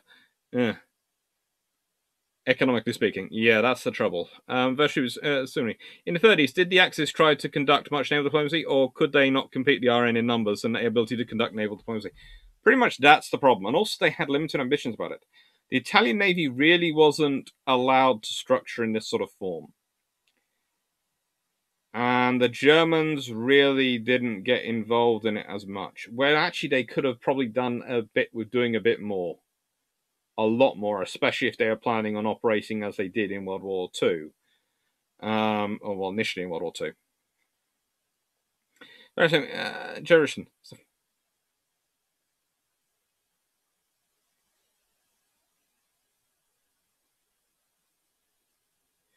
Jeff Bieler, since Gulf War I, the arsenal has shifted from focusing on anti-submarine warfare with NATO to general purpose ships on presence missions around the world. That they have, but they're now looking at ASW back, but still strong general purpose element. Though I'd say that Halifax were quite good at ASW. Jeff Bieler, KGB, are you Drax Jutland in the Jutland video? Lots of very young sailors have served in the battle. That would have been good if KGB had been. Second was, Nepalese do not want to be another Kashmir. They don't want to be another anything. They are happy being Nepal. And Jermak, the mountain people love their neutrality in Nepal and Switzerland. They do. And actually, those two states have a surprisingly long relationship, sponsored in part by the British. So again, if I was India and China, I wouldn't get involved because you might actually piss off the Swiss. And we all know the Swiss are excellent at diplomacy. Goningle, which is why China doesn't care about conquering Nepal. They'd much rather build them tunnels through the mountains and get to trade in and influence Nepal that way. Mainly because trying to conquer them would not be that good. They have tried in the past, but they've given. I think they've sort of stopped it sort of recently now. Well, they have tried actually not that long ago, but they don't like it. The people just laugh at them. Let's see one. What single RN ship could have prevented the Falklands War if based in the Falklands?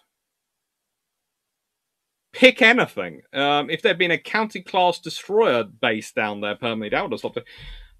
The idea, as I was saying in the extended introduction, was if the Royal Navy had kept up a continual presence and had based down there a frigate or a couple of Leander class wandering around, or Whitby class, or any other of the Type 12s wandering around making friends with her.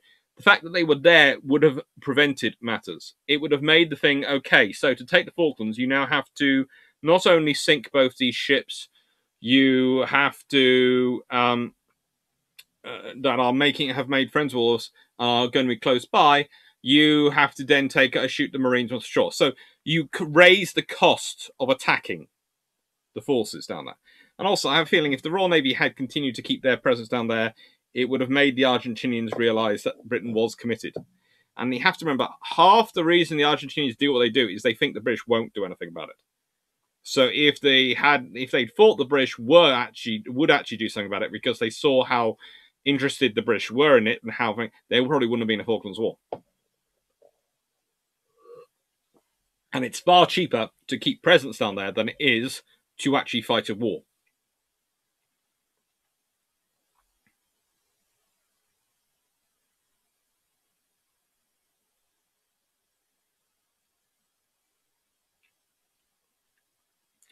New IKB 4472. Should the UK offer to help build a big airport in Nepal?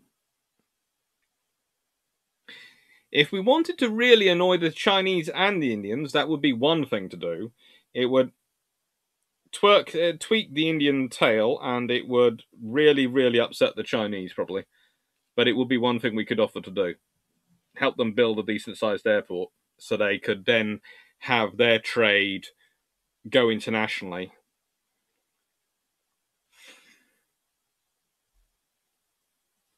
Basically, you need something big enough to take a 737 type sized aircraft, so you can start having proper ecotourism, but also you can have proper import-export of goods by air, so they don't have to rely on road and rail from other countries if they don't want to. They can, and basically the thing is, you would normally rely on road and rail from other countries because it's a lot cheaper. But it would mean if those other countries start to try and apply pressure by raising prices or causing cost issues, then suddenly there is a point at which, if they raise it too high, it becomes cheaper for stuff to fly in, and your economy adjusts. It's not great, but it does.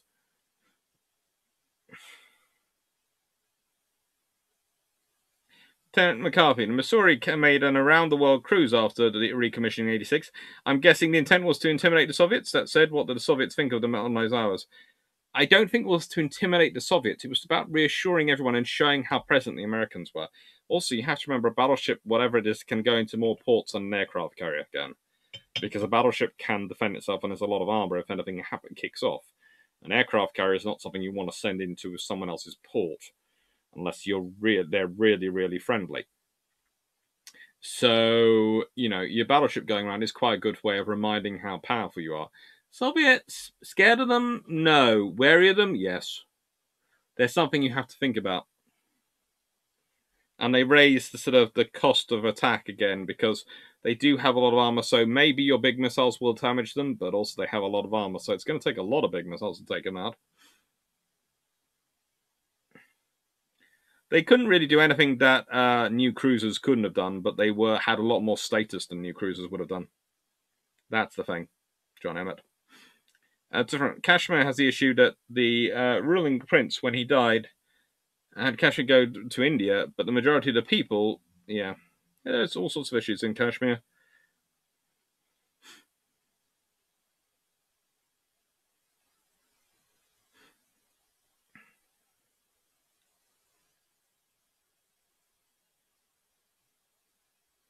There's a whole debate going on about Tibet at the moment. I'm fairly sure Britain did recognise Tibet as a sovereign state at one point. Could Finland in the 30s have conducted naval diplomacy given their fleet? If so, would they even be conducting it with only Estonia, Latvia, and Lithuania, or some great large? Probably some of the larger powers. Probably Sweden and Norway and Russia, principally, would there be targets. But also, it'd be terms of sort of going around the world a bit, being a bit of a presence. They couldn't really with the fleet they had, but they built slightly longer leg ships and had a slightly bigger fleet. Sam Wilson. Historically, when China is strong, Tibet is part of China. When China is weak, it pretends to be independent. It is independent usually when it's when China is weak, but it's still part of the expanded Chinese empire. It's not really part of China in their mindset. That's the thing. But the trouble is they didn't have a military or really anything that could resist. This is the problem. If they had been thinking like a nation state and looking what was next door to them, one would have expected them to have built some sort of formation that could protect themselves.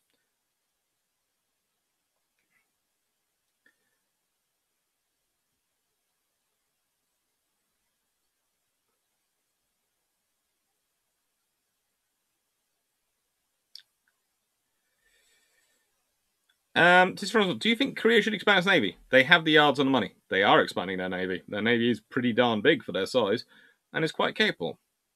It's one of the interesting things that, honestly, China's navy, barring the aircraft carriers and the SSBNs, if you take those away, it isn't necessarily the most powerful navy in the Far East.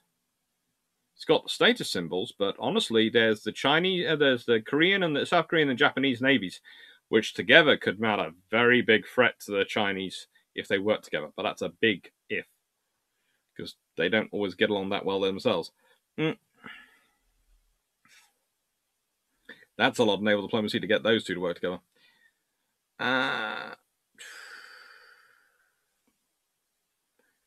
Going on. Ben Grogan, Dust Clock. How would the RN organise a sea lift evacuation of Hong Kong citizens if China decided to go in force? Well, that's technically from a sovereign nation, so that would be war. Unless the British basically put an LPD, Albion or Bulwark, and sat it in Hong Kong Harbour and opened the dock and basically said, anyone who can make it to us gets to us, and landed the landing craft. But still, that would not be appreciated by the Chinese, and I have a feeling that would cause that would probably cause a war, and that would be considered an act of aggression. So, you don't really want to do that.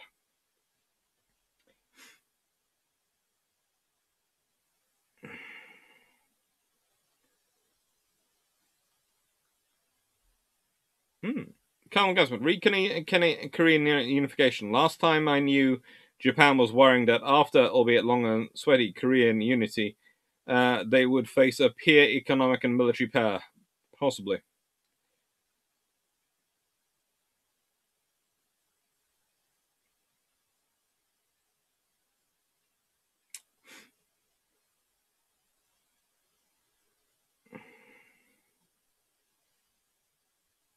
Jerishan, is Wales internationally recognised? Is it sovereign? Well, it's internationally recognised, but it ain't sovereign.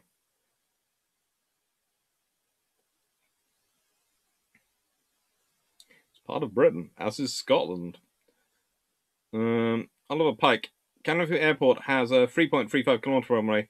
Even at altitude, it can already accommodate wide-body aircraft. Yeah, that's good.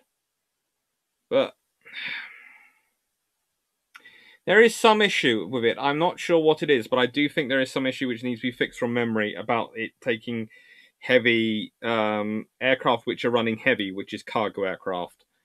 I'm not sure. It's probably the altitude, but maybe with the altitude it needs to be longer to take them. I'm not sure, but I remember reading something a couple of weeks ago about it. Where was it in? It was in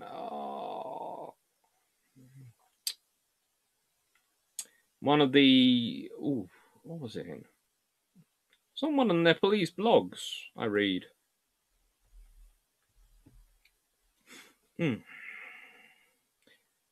Trent Nuggets. So where do things like fishery protection fit now? Obviously, it'll be a thing post-Brexit for the UK.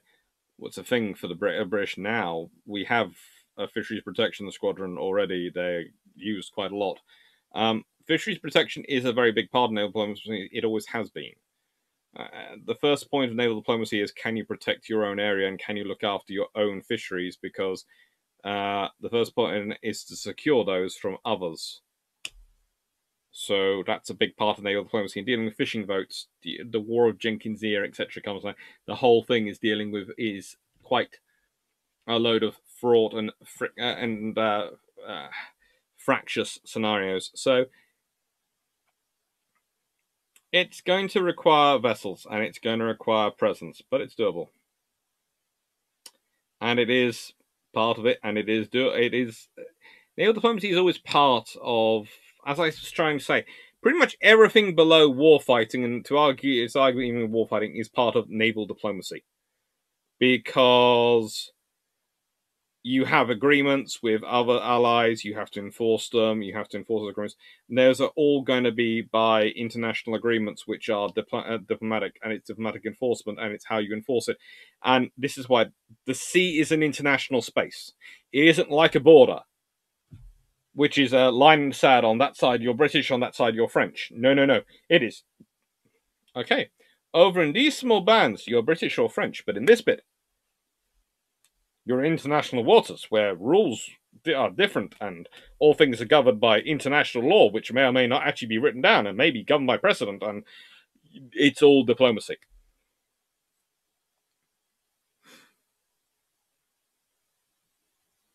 Okay.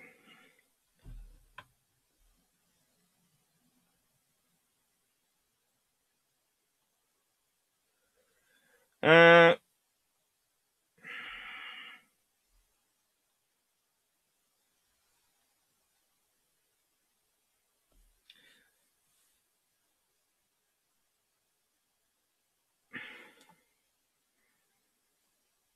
about Finland, I've recently seen recently photos of their coastal defense ships and subs in Guinea. There was a lot around Baltic visiting by everyone in the interbellum. Yeah.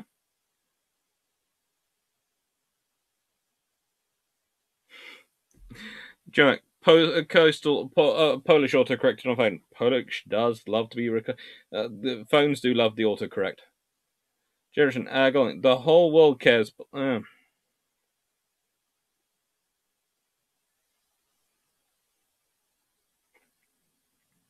Hell, I've seen people refer to Japan as a Chinese colony.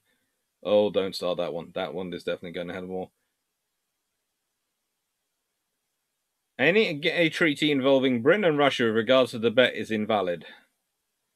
Golden Eagle, be careful about what treaties you declare as invalid, because I think that's also a treaty which, from memory, recognizes a lot of other things as well, which are still used as precedent today. International law is precedent. Okay, so be careful. Never declare something as invalid unless you're sure what else depends on it. And always be careful about what other treaties relate to that and move up to through the time.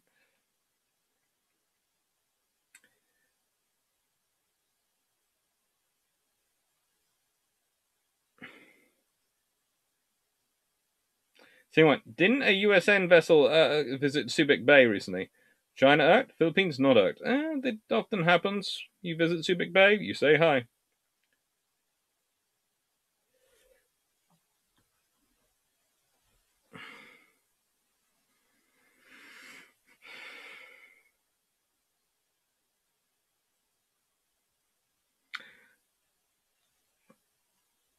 Dengrong, is that not what the offer British citizenship to all Hong Kong people not leaving into?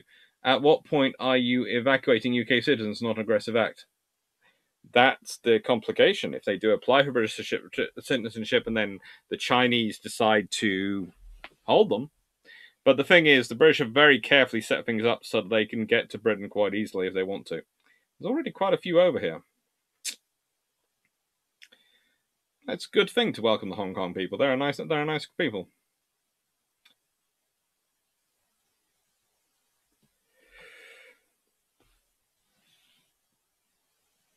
Night Heron Productions hello Night Heron Productions. For what reason did the RN station carriers east of Suez, Singapore previously during the 60s? I understand the presence factor, but any particular reason for CVs in case of a Honduras scenario? More of a case. It's going to sound strange. It's a part of a presence factor, but also it's part of the global trade, and you're dealing with the Sveldov class and these sort of issues.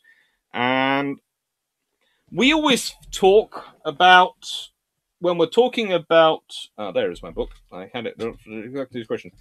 When we are talking about the Cold War, we always focus on the Atlantic, but the Pacific mattered just as much and was just as complicated and was just as important. It's the other side of the conflict. It's the other side of the war. You've got issues with China, you've got issues with Russia in the Pacific. You've got all sorts of things going. The British keep a major presence in Singapore, in the Far East, literally for that.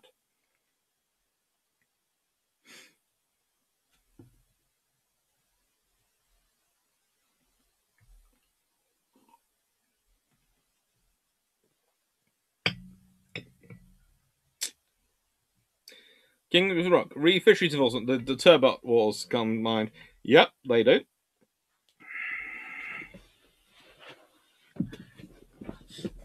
Go on, Eagle.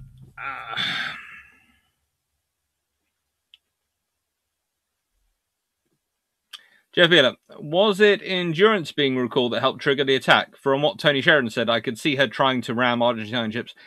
Certainly, that was a final point in contention, but it wasn't just her. It was part of an ongoing scenario of weakening presence in the area, which had been weakening and weakening since World War II was over.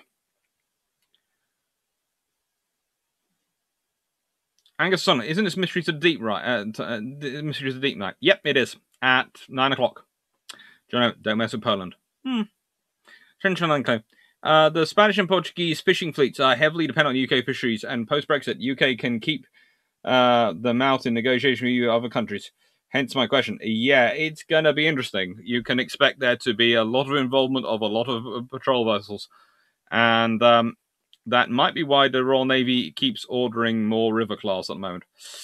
I expect to see another batch freeze ordered at some point soon. I keep hearing different rumors about it.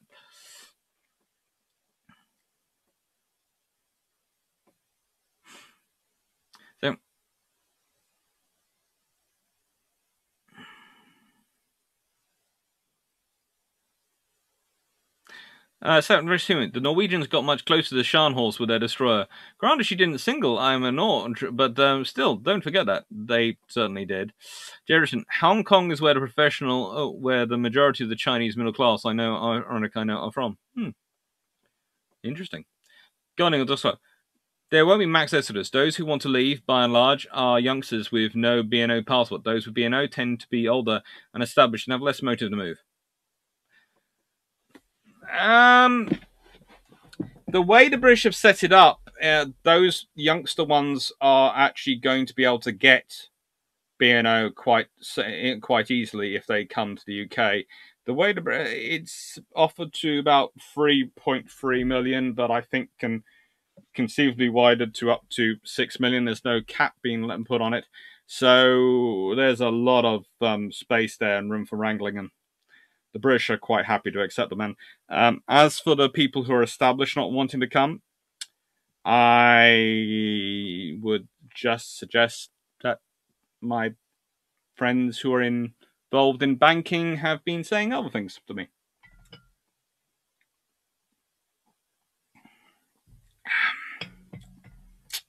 Ben Grogan. Didn't the USN patrol in the Pacific with like 3 carriers at once at one point in the Cold War to say to Russia, I know you're looking at Europe, don't forget your back door too? They regularly do it. You keep the Pacific Fleet Force out there, and regularly they combine together. Just look recently, 2 carriers got together in the South China Sea to go, hey, you claim this is your water. Look, we're sailing here completely fine. What are you going to do about it? It's what you do with naval diplomacy sometimes. Sometimes deterrence is literally showing up and going, come on if you're thinking hard enough. You don't? Good. Then stop squealing.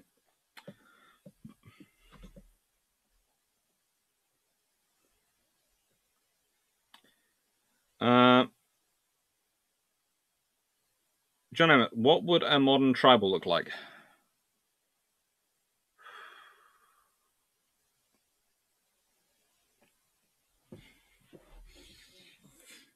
You'd probably be talking some region of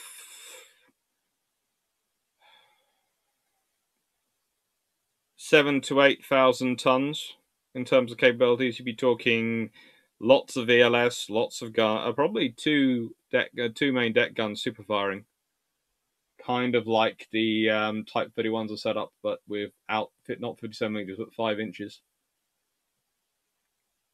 and a lot of firepower stuck into them. But a lot of presence also built into them, so it'd be interesting ship. I think they probably have about 2 helicopter capability, definitely.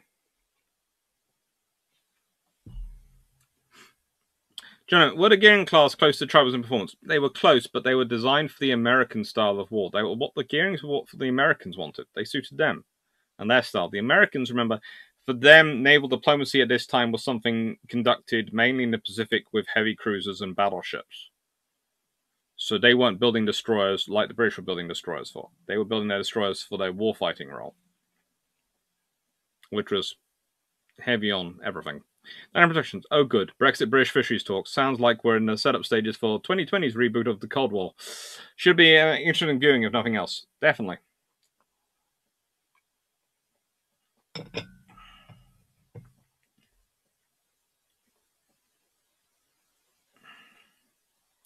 It's France's fault. The funny thing with UK fishing was it was too small and family run. The continentals like Spain and Portugal run larger industrial operations. The UK had long sold fishing quota to who could pay.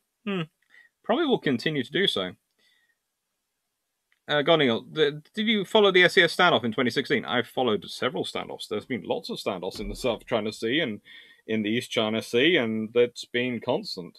And occasionally you would say the Chinese would claim they won, occasionally the Americans would claim they won. Usually the results is about a draw from both sides, because that's what you can achieve in naval diplomacy. As long as you can't push them away, but they have to go away before they're not replaced, you can claim you've won. But they can also say, because you haven't pushed them away until they've gone home to refit or onto their next task, that they've won. What matters is that for both sides, the other nations looking on see that both sides are equally committed. They see the Americans are committed because they're prepared to put the ship in the harm's way, and they see the Chinese are committed because the Chinese are prepared to resist the Americans. It's important for people looking on. It's not necessarily going to be even one side or the other wins. Very assuming. I think the Gearings are more like the battles than tribals. The LNMs are something I believe a little bit better than tribals, and they were the class before the Gearings. They're still more sort of battle orientated than the tribals, I'd say. Kingsbrook. Which Starfleet class is most comparable to the tribals? They don't have anything like the tribals. Do not have anything like it.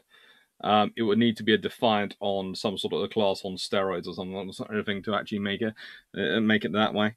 UKP 472. Am I the only one who thinks that Warspite and Texas should have run off and got married after the war? No, they shouldn't do that. Mainly because just imagine what the children would be like. Empire, Dr. Clark, isn't there a US island within 1 mile of Russian island in the Alaskan region? They, I think, are on the other sides of the international date line. Yeah, there are some very interesting islands in the Bering Straits. Empire. Dr. Clark, no, I got that one.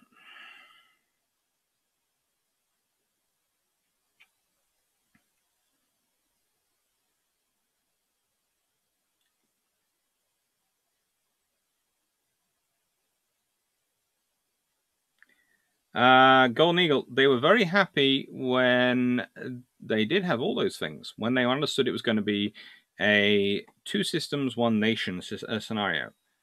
Now it's not. China has rushed things, and I think because they've rushed them, they might have lost a significant group of the public. In Hong Kong, I can understand why they've rushed it due to other context issues, but that's problematic. Aeon 1000, 10,003. Does the American naval naval strategy then go to straight on?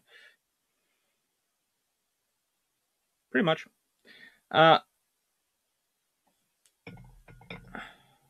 production. A modern day tribal should surely have a detachable bow that is also a drone.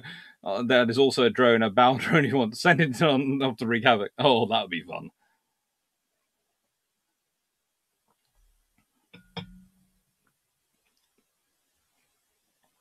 That's right. Iceland Coast Guard and fishing boats still more politically powerful than they are in North Atlantic. You see, this is the thing. As other ships will testify to, taking on a ship which isn't built and designed for icebreaker standards is not good in a ramming match. Your hull is not designed for that scenario. Their hull is. Your hull tends to be designed for speed. Theirs is designed for smashing into ice. It's not good. So this is why Britain wants the patrol vessels it does. Possibly needs to borrow some from the Danish.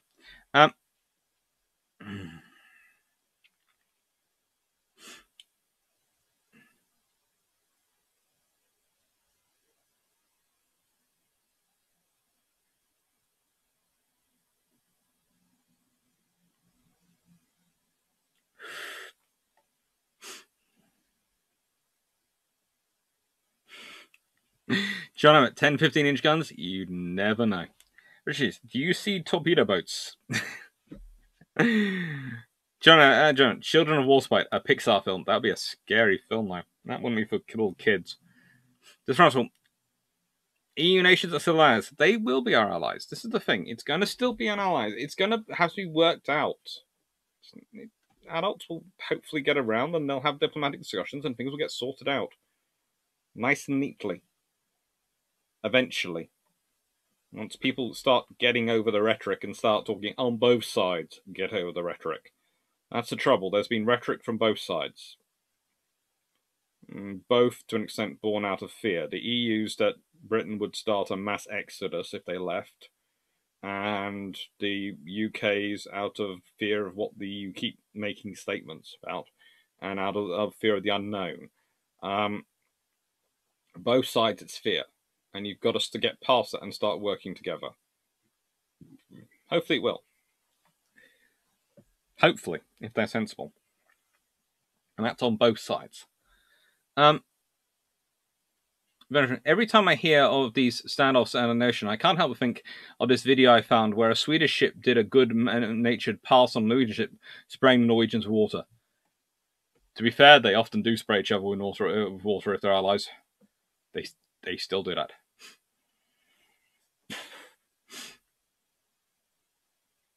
Jeff Beeler, how did Fisher scrapping all the sloops and third-class cruisers affect the Iron Diplomacy mission? It made it terrible. It really did cause a non-stop trouble. Basically, Fisher was the pre-architect of what happens in the Cold War, where everything's focused on fighting the war. No one's thinking about what terms of fighting peace is like, what waging peace is like. No one thinking about that. Hi, Martin Doherty.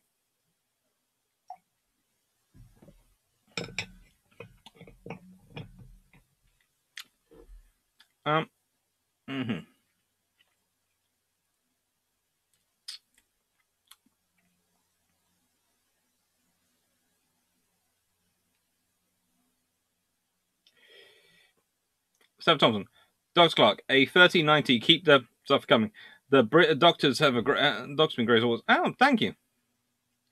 Taking you all for a drive whilst I taste my brake job. Good luck, Stafford. Good luck. Jefferson, go on, Regal. Is it better to be Yeah, this is not getting Golden Eagle and Jay Richardson. Calm down.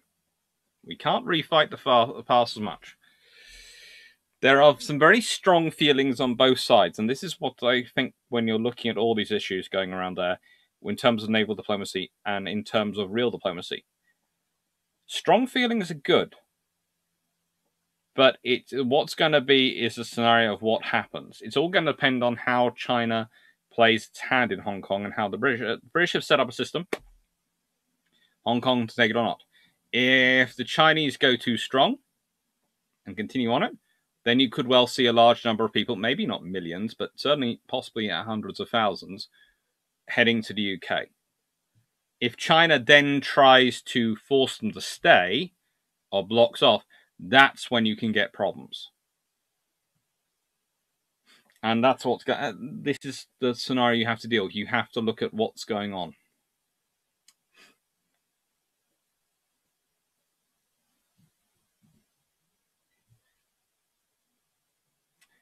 And Martin's Rook. Canadian flagged icebreakers do seem to get rammed a lot, and the ship doing random always comes off worse, i.e. sunk. Yeah, icebreakers do not ram. Do not ram an icebreaker. Angus, which is stronger, hull seal or ice? It's the same for icebreakers. The thing is for icebreakers is that they have a lot of very thick steel and a lot of weight. Most icebreakers are designed to not do bash and get it out of the way, but they do the whole way through. So most icebreakers actually roll up on the ice, and then their weight of their bow cracks it down, and they continue on. So icebreakers are continue doing as they go forward. It's rare you have them doing that, but it still means they're very, very strong hull.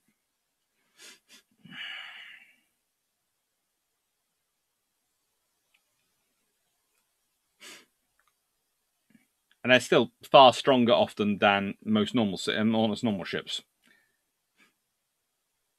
Jerison, I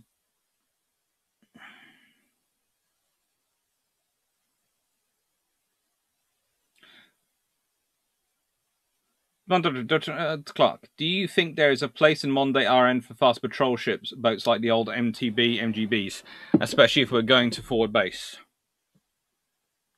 Not yet, but it depends how the world develops.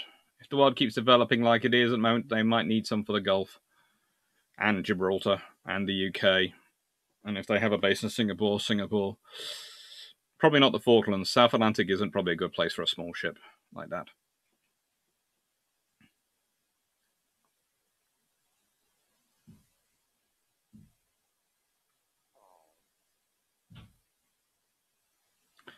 Do you know, a British transport ship discharged...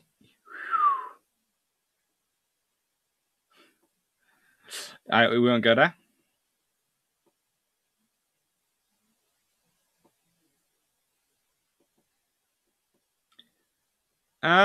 Golden Eagle, in the nicest way, language. I realise you're getting passionate, but language. That one's not going to be displayed. Even though you did put in a star, still not going. I've got little cousins and people watching this. Okay?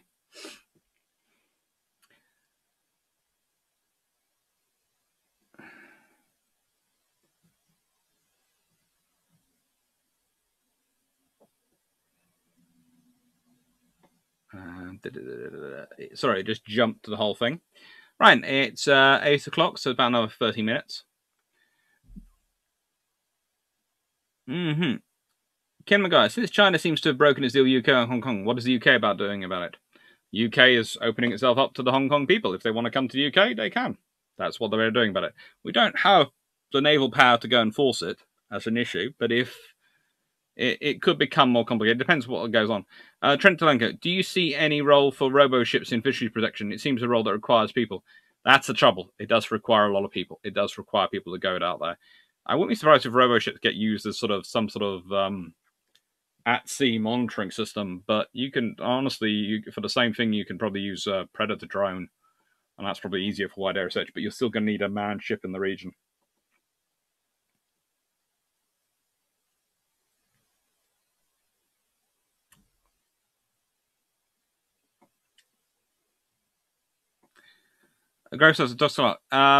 There's an island disputed between Canada and Denmark war consists of periodic visiting, pulling down the other's flag, and leaving a bottle of whiskey. Yes, that is between Greenland and Canada, and it's beautiful. It is an absolutely beautiful ceremony, and the whiskey gets better every time, I'm told.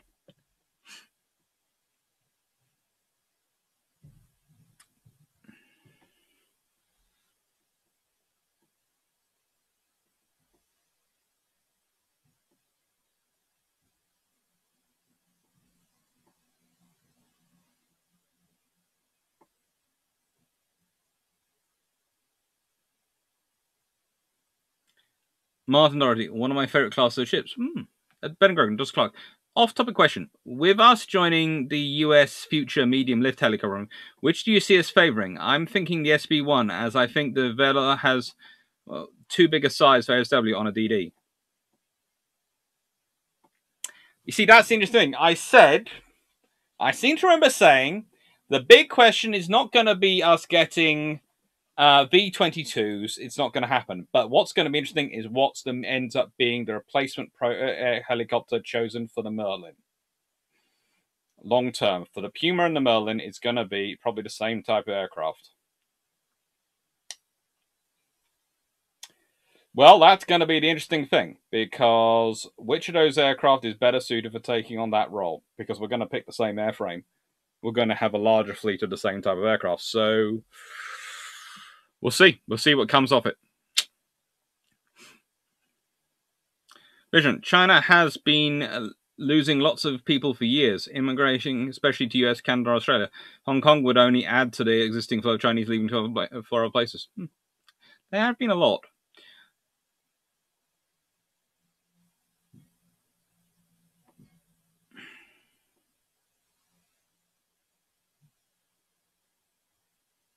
King's Rook. Grace Sussy, I believe if you go over 200 characters, YouTube splits into 2 messages and posts them both one after the other. And that is what I've heard.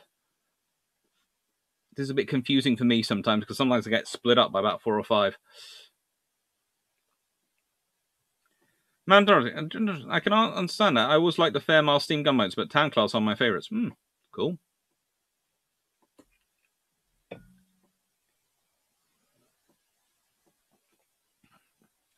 This from what do you think of the state of the Israeli Navy and how much influence does it have locally? Actually, it's got quite a bit of influence locally. But the trouble is they have the Egyptian Navy off to one side, which is a lot bigger. Then they have the mess that is Syria. And then they have the Turkish Navy. So to be really influential, they need to be a lot bigger than they currently are. Because they are sandwiched between two quite big, I would call regional powers, naval-wise.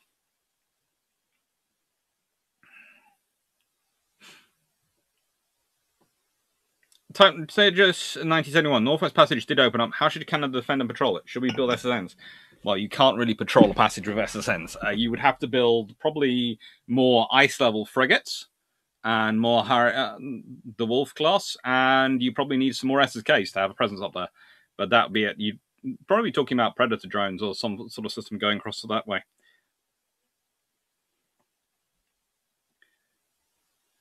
See, Golden Eagle, that is far more acceptable. That's pretty much what you said earlier, but without the language issues.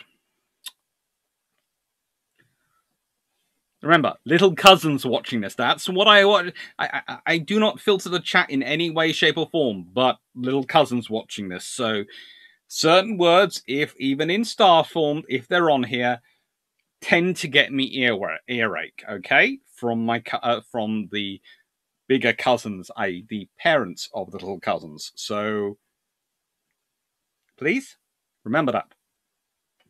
I do not believe in censoring debate, but I also like my skin attached to my body.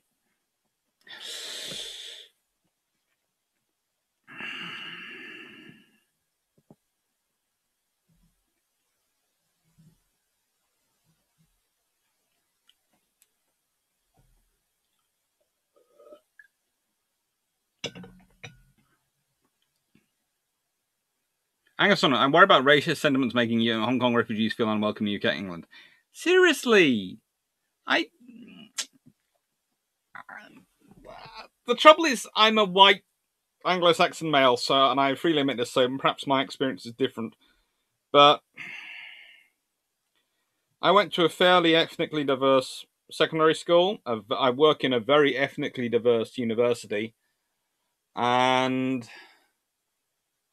yes, there are problems, but I don't see a lot of them. In fact, I see very few of them, and from the students I've talked to, there might be more problems in some of the areas in the country, but I don't see it as big. And it's kind of strange. Some of the areas I go to, Cornwall and Devon, I see very, very, very little of it. If it's ever an issue, it's probably more of an issue in London than anywhere else, really. But I don't think that would be a major problem. And Britain has had Chinese communities and large Chinese communities for centuries now, and we still continue to. They get along very well. Now, Chinese food is practically a national meal.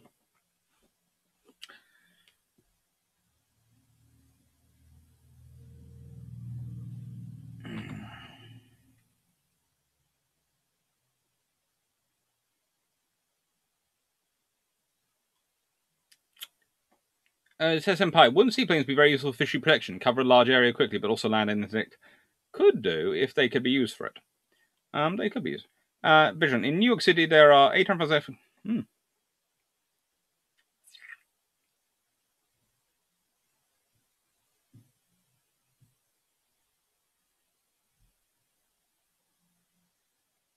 Vision. Chinese New York, about 1/10 of the total population. That is a lot. Ooh. Jerison, Merlin's a good helicopter spawning away. They are far more reliable than they have a reputation for at the moment. The Mark Ones were an issue, mainly the electronics, but they now have a policy of basically they get arrived, they get accepted, then they get sent off to a different factory, which takes out all the electronics, rebuilds electronics, and they come into service. And now they've been upgraded to Mark Twos, and they're even better. The next generation are very good, very reliable, actually. Oh, Paul Johnson, we're talking about the Abdeel class. Oh, they are nice. Albus Lutzi, how a nation that doesn't have a carrier LHD battle groups at hand can do naval diplomacy? I generally about only having frigates. You can do naval diplomacy, but it's the levels you can do up to. Carrier battle groups, amphibious task groups allow you to go to the enforcement level of naval diplomacy. But you can do the presence and you can do the strong form of naval diplomacy with frigates, i.e., we can do the presence mission, and then you can have the first line of strong. If they then ignore you, you don't have anything to go up higher than that. You have to call in an ally to go higher than a frigate. You have that. It's just how you're talking about is you're limiting your ceiling for how high a level of naval diplomacy of deterrence of influence you can bring to bear to any scenario.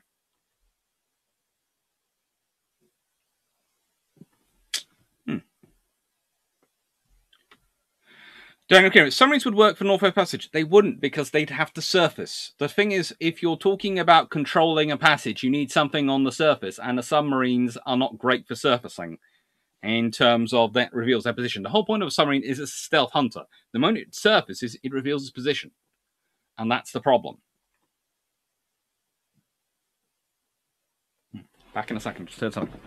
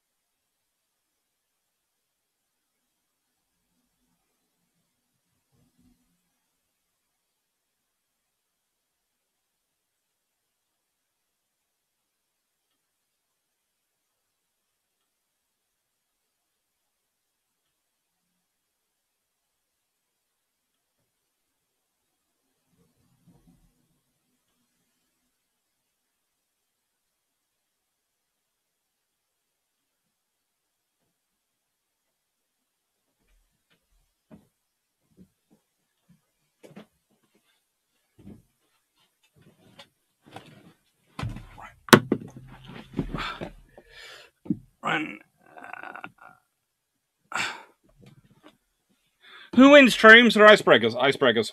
Ren, have I missed anything?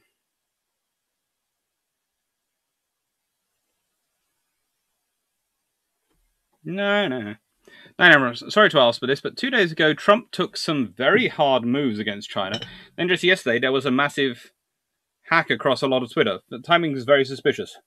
Would be keen to hear your thoughts on the subject briefly in the next stream.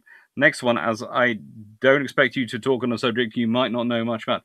I might have a chat about it on Sunday.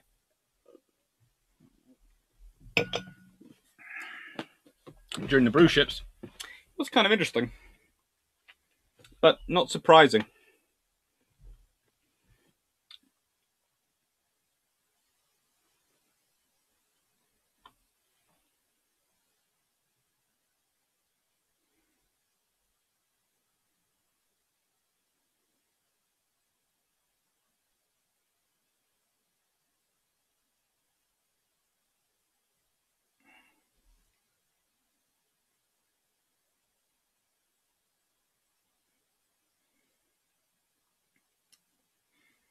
Right then.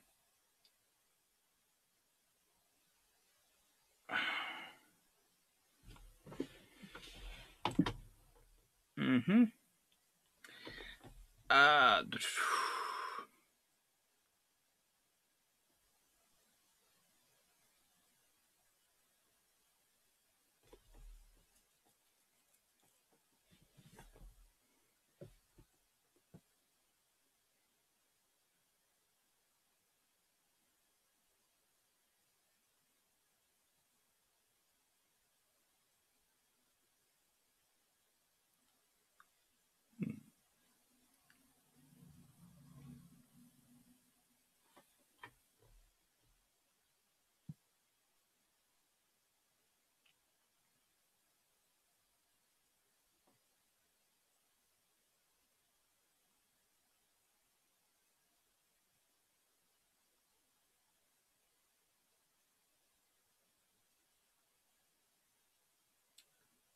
Uh, Trent Talanko. Regards Egypt and Turkey versus IDF. SAR's 6 corvettes could eat any of its neighbours with naval iron dome systems and 16 anti-ship missiles each. This was the lesson of the SAR 5. Yes, to an extent. They could do it, but the trouble is they don't have the numbers for the peace. Remember, peacetime is as much about waging peace is enough about numbers as it is about strength of the individual ships. I've gone over this several times. The war-fighting ship is great for fighting a war, but if you're not fighting a war, it's great, but it just isn't. You don't have enough of them.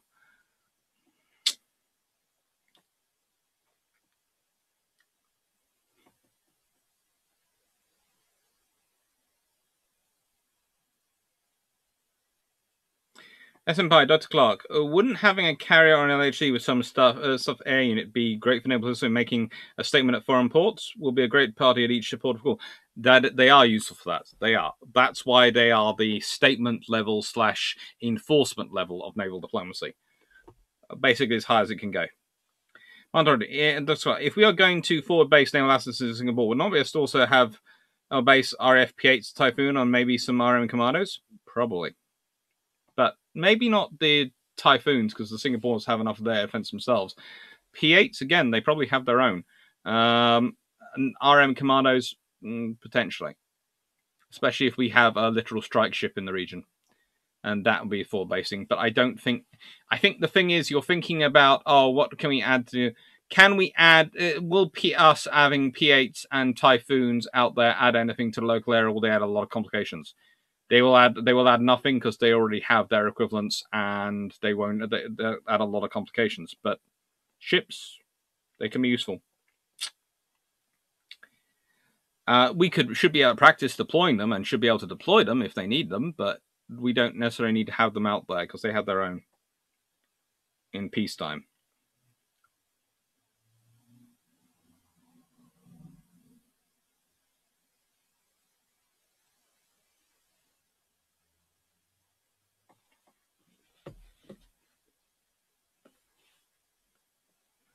I wish one of the New Orleans class had been preserved. That and Brooklyn class. Ooh, they would be nice.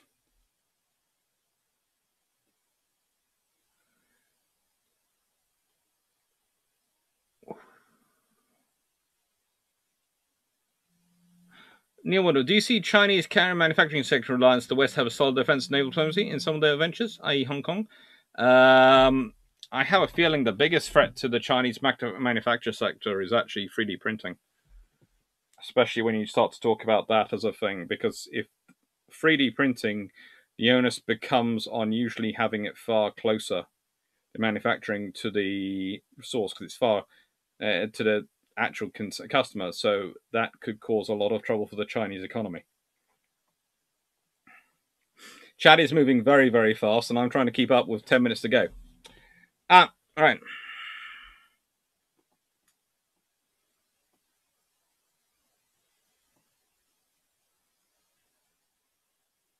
Alistair Crow, I like our camera class capability, but so ugly. My eyes bleed just looking at them.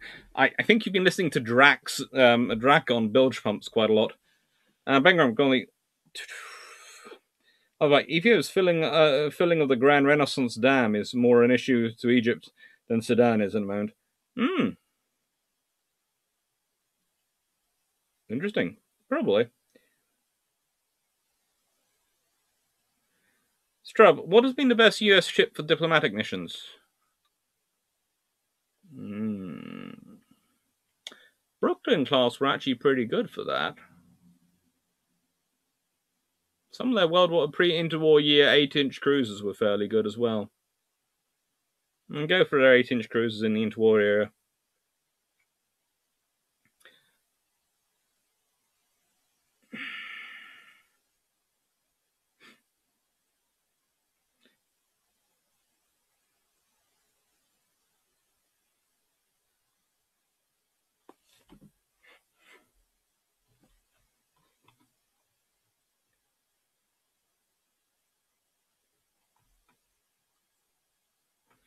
Jepila, how the giant presence frigates progressing? As ugly as ever from Otto here. All right. Carl Glassman, Dr. Clark, a peacetime present ship could be a large US Coast Guard cutter type. That is what they use them for quite a lot. That's why the Coast Guard turn up in so many places around the world. They're being used as present ships because the USN doesn't have enough of them.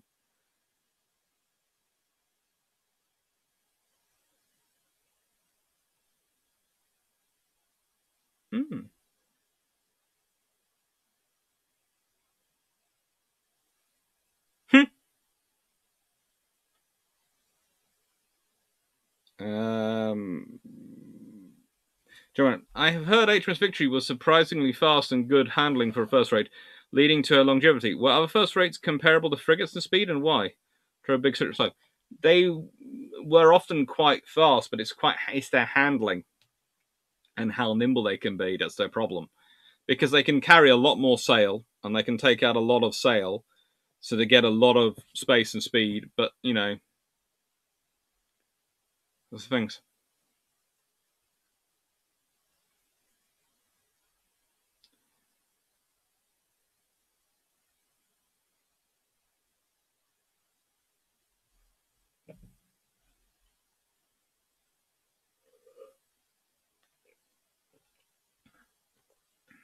Mm-hmm.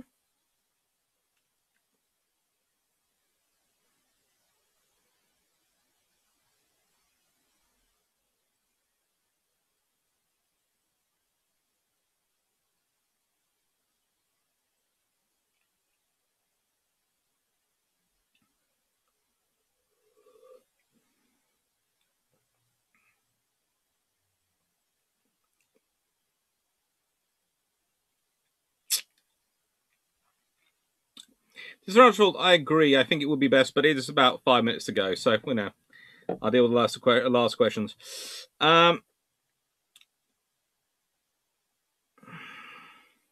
Jefferson, Stephanie Wilson, just. Mm-hmm.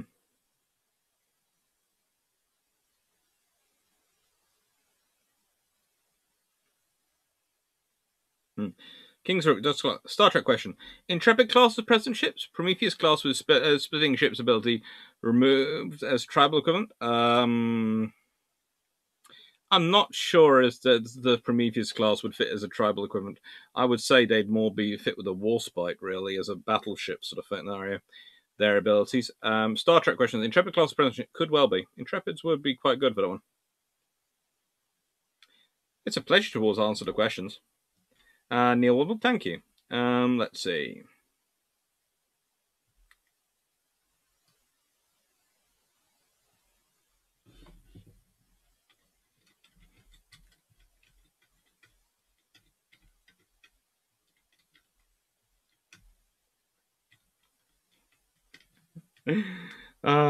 See what? Going soon.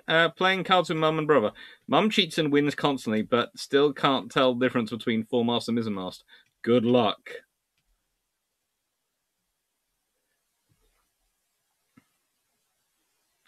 Going turning 3 for 3, but then trade is trade, and that doesn't mean it'll result in military aggression, which it won't. It can do if it's interrupted. That's often the thing. That's often what you use navies for in terms of naval diplomacy. It's my trade's been interrupted. Right then. Here's my warship. Please stop interrupting my trade.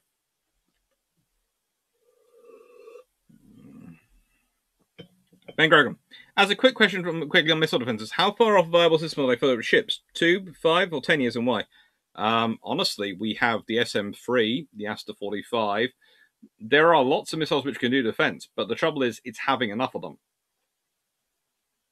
And it's rather the interesting scenario when you got the Chinese keep going, we have a ballistic missile to attack, we attack surface fleets. You sort of go, US Navy's actually had the SM-3 in service longer and updated more, and also has the SM-6, which has the capability as well. Sort of in that scenario, the SM-6 shifts from being your area defense weapon to your point defense weapon. Your SM-3 is your area defense weapon in that scenario, but it does work. It has been tested. It can defend a battle group.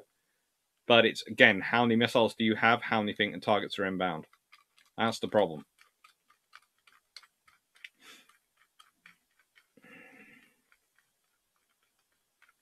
And do you have the information early enough to predict where it launches? Because the main thing about an SM-3, to get it into the target basket early enough, you need to have the data of the launch quite early.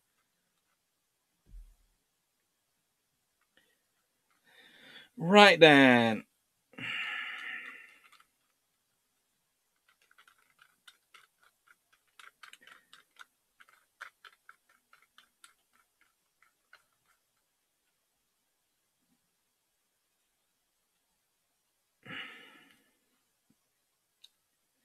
Speaking of possible 9.2 10-inch gun cruisers post-war, how would they worked in naval diplomacy? They would have been.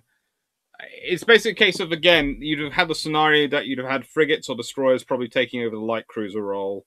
Daring class certainly being the sort of present ship turning up most often, and you'd have had the larger cruiser being the thing which turns up as the flagship. So you have the level of, you would have normally a port visit in a small port of a sloop, in a major port of a light cruiser popping around or whatever, and then if there's a problem, then the station flagship turns up and goes, "Hello, how may I be of service today?"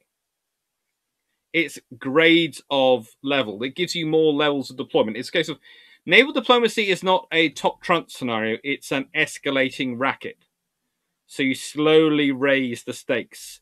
A small ship comes first, and that's the usual visitor. And if that doesn't work, and if there's still a problem, then a slightly bigger ship turns up. And if that's a problem, then an even bigger ship turns up. And if that doesn't work, then maybe a task force turns up centered on that bigger ship. And if that doesn't work, then you can go to a battle fleet turning up. And if that doesn't work, there's war.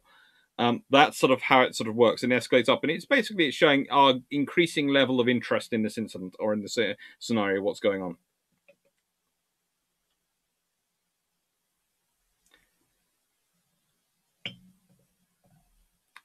There are lots of ideas around battleship caliber guns being used in air mountings. If you want a good example, in World War II, Britain used a gun which was from the stock which would support the hood as an AA gun in World War II. So battleship guns have been being used for AA for a long time.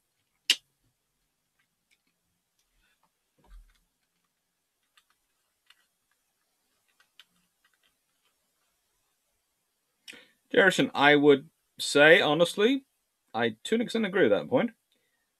It's half a dozen one, six of the other in some respects. John, how much would a 10-inch post-World War II cruiser aim at World War One, or is that World War II cruiser paying? Weighing probably at around about 14,000 tons, I reckon. Definitely more than 10,000. Turning 3434. Well, trade doesn't have to be aggressive, but I do think there's a tendency to go for full self-reliance instead of mutual cooperation, and people should be prepared for it. There is a bit of one.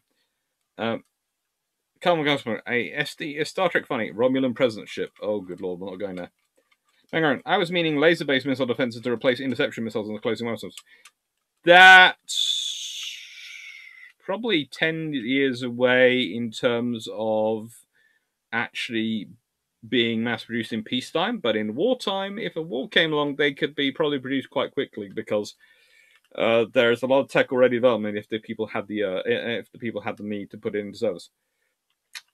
Right, it's past, so I'm finishing now, but I'm going to finish off the questions down to Martin Doherty's one. Harrison.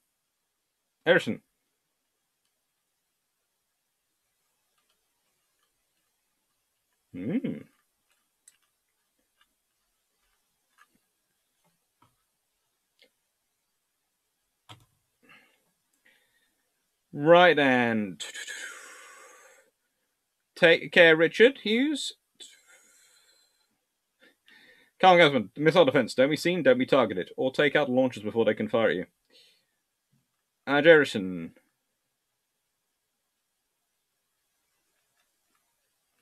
Trent Delenko, have you heard of anything in regards to Chinese over-the-horizon backscatter radars in terms of ability to track ships? There's lots of efforts in them, but whether they're working or not is a different matter. They're going to try and work on it, but you know. Take care, Jay. Take care, Trent. Aussie ham operators are throwing fits over the transmissions, stomping on their frequencies. Oh, well, that's going to probably cause trouble for those radars as well, let's be honest. If you've got ham radio operators operating on those frequencies, that's going to create a lot of false returns. This is the whole reason. You don't want to use the same frequencies for radar as people to use for communication. It can cause all sorts of random returns. Jeff Bueller, see you Saturday. Take care. Stephanie? Yeah. Take care, Martin. See you Sunday. Paul Johnson, Dorothy, maybe 57 before. That probably will be used as well. Take care, Angus. Take care, Bishon. Take care, Albert. Take care, Richard. Take care, Empire. Enjoy Golden Eagle. It's all about China's the most recent one.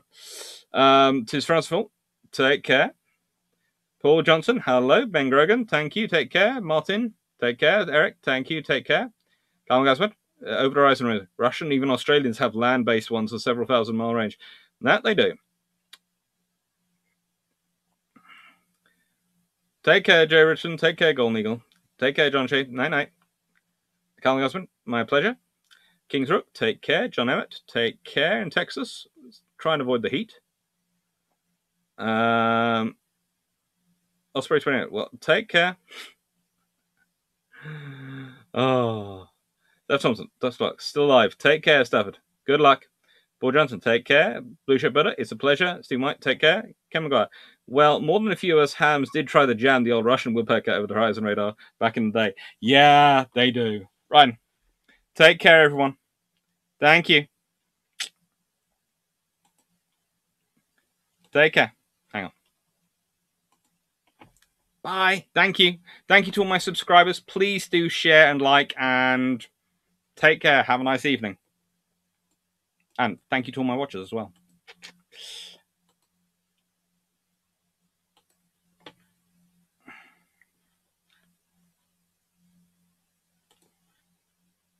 Take care, Nighthand Productions. Turning 3434. Don't, bye, Doctor. Don't wake me up tonight, please. I might do. I might do. It's fun. It's fun to wake people up sometimes. Take care. Bye-bye, everyone.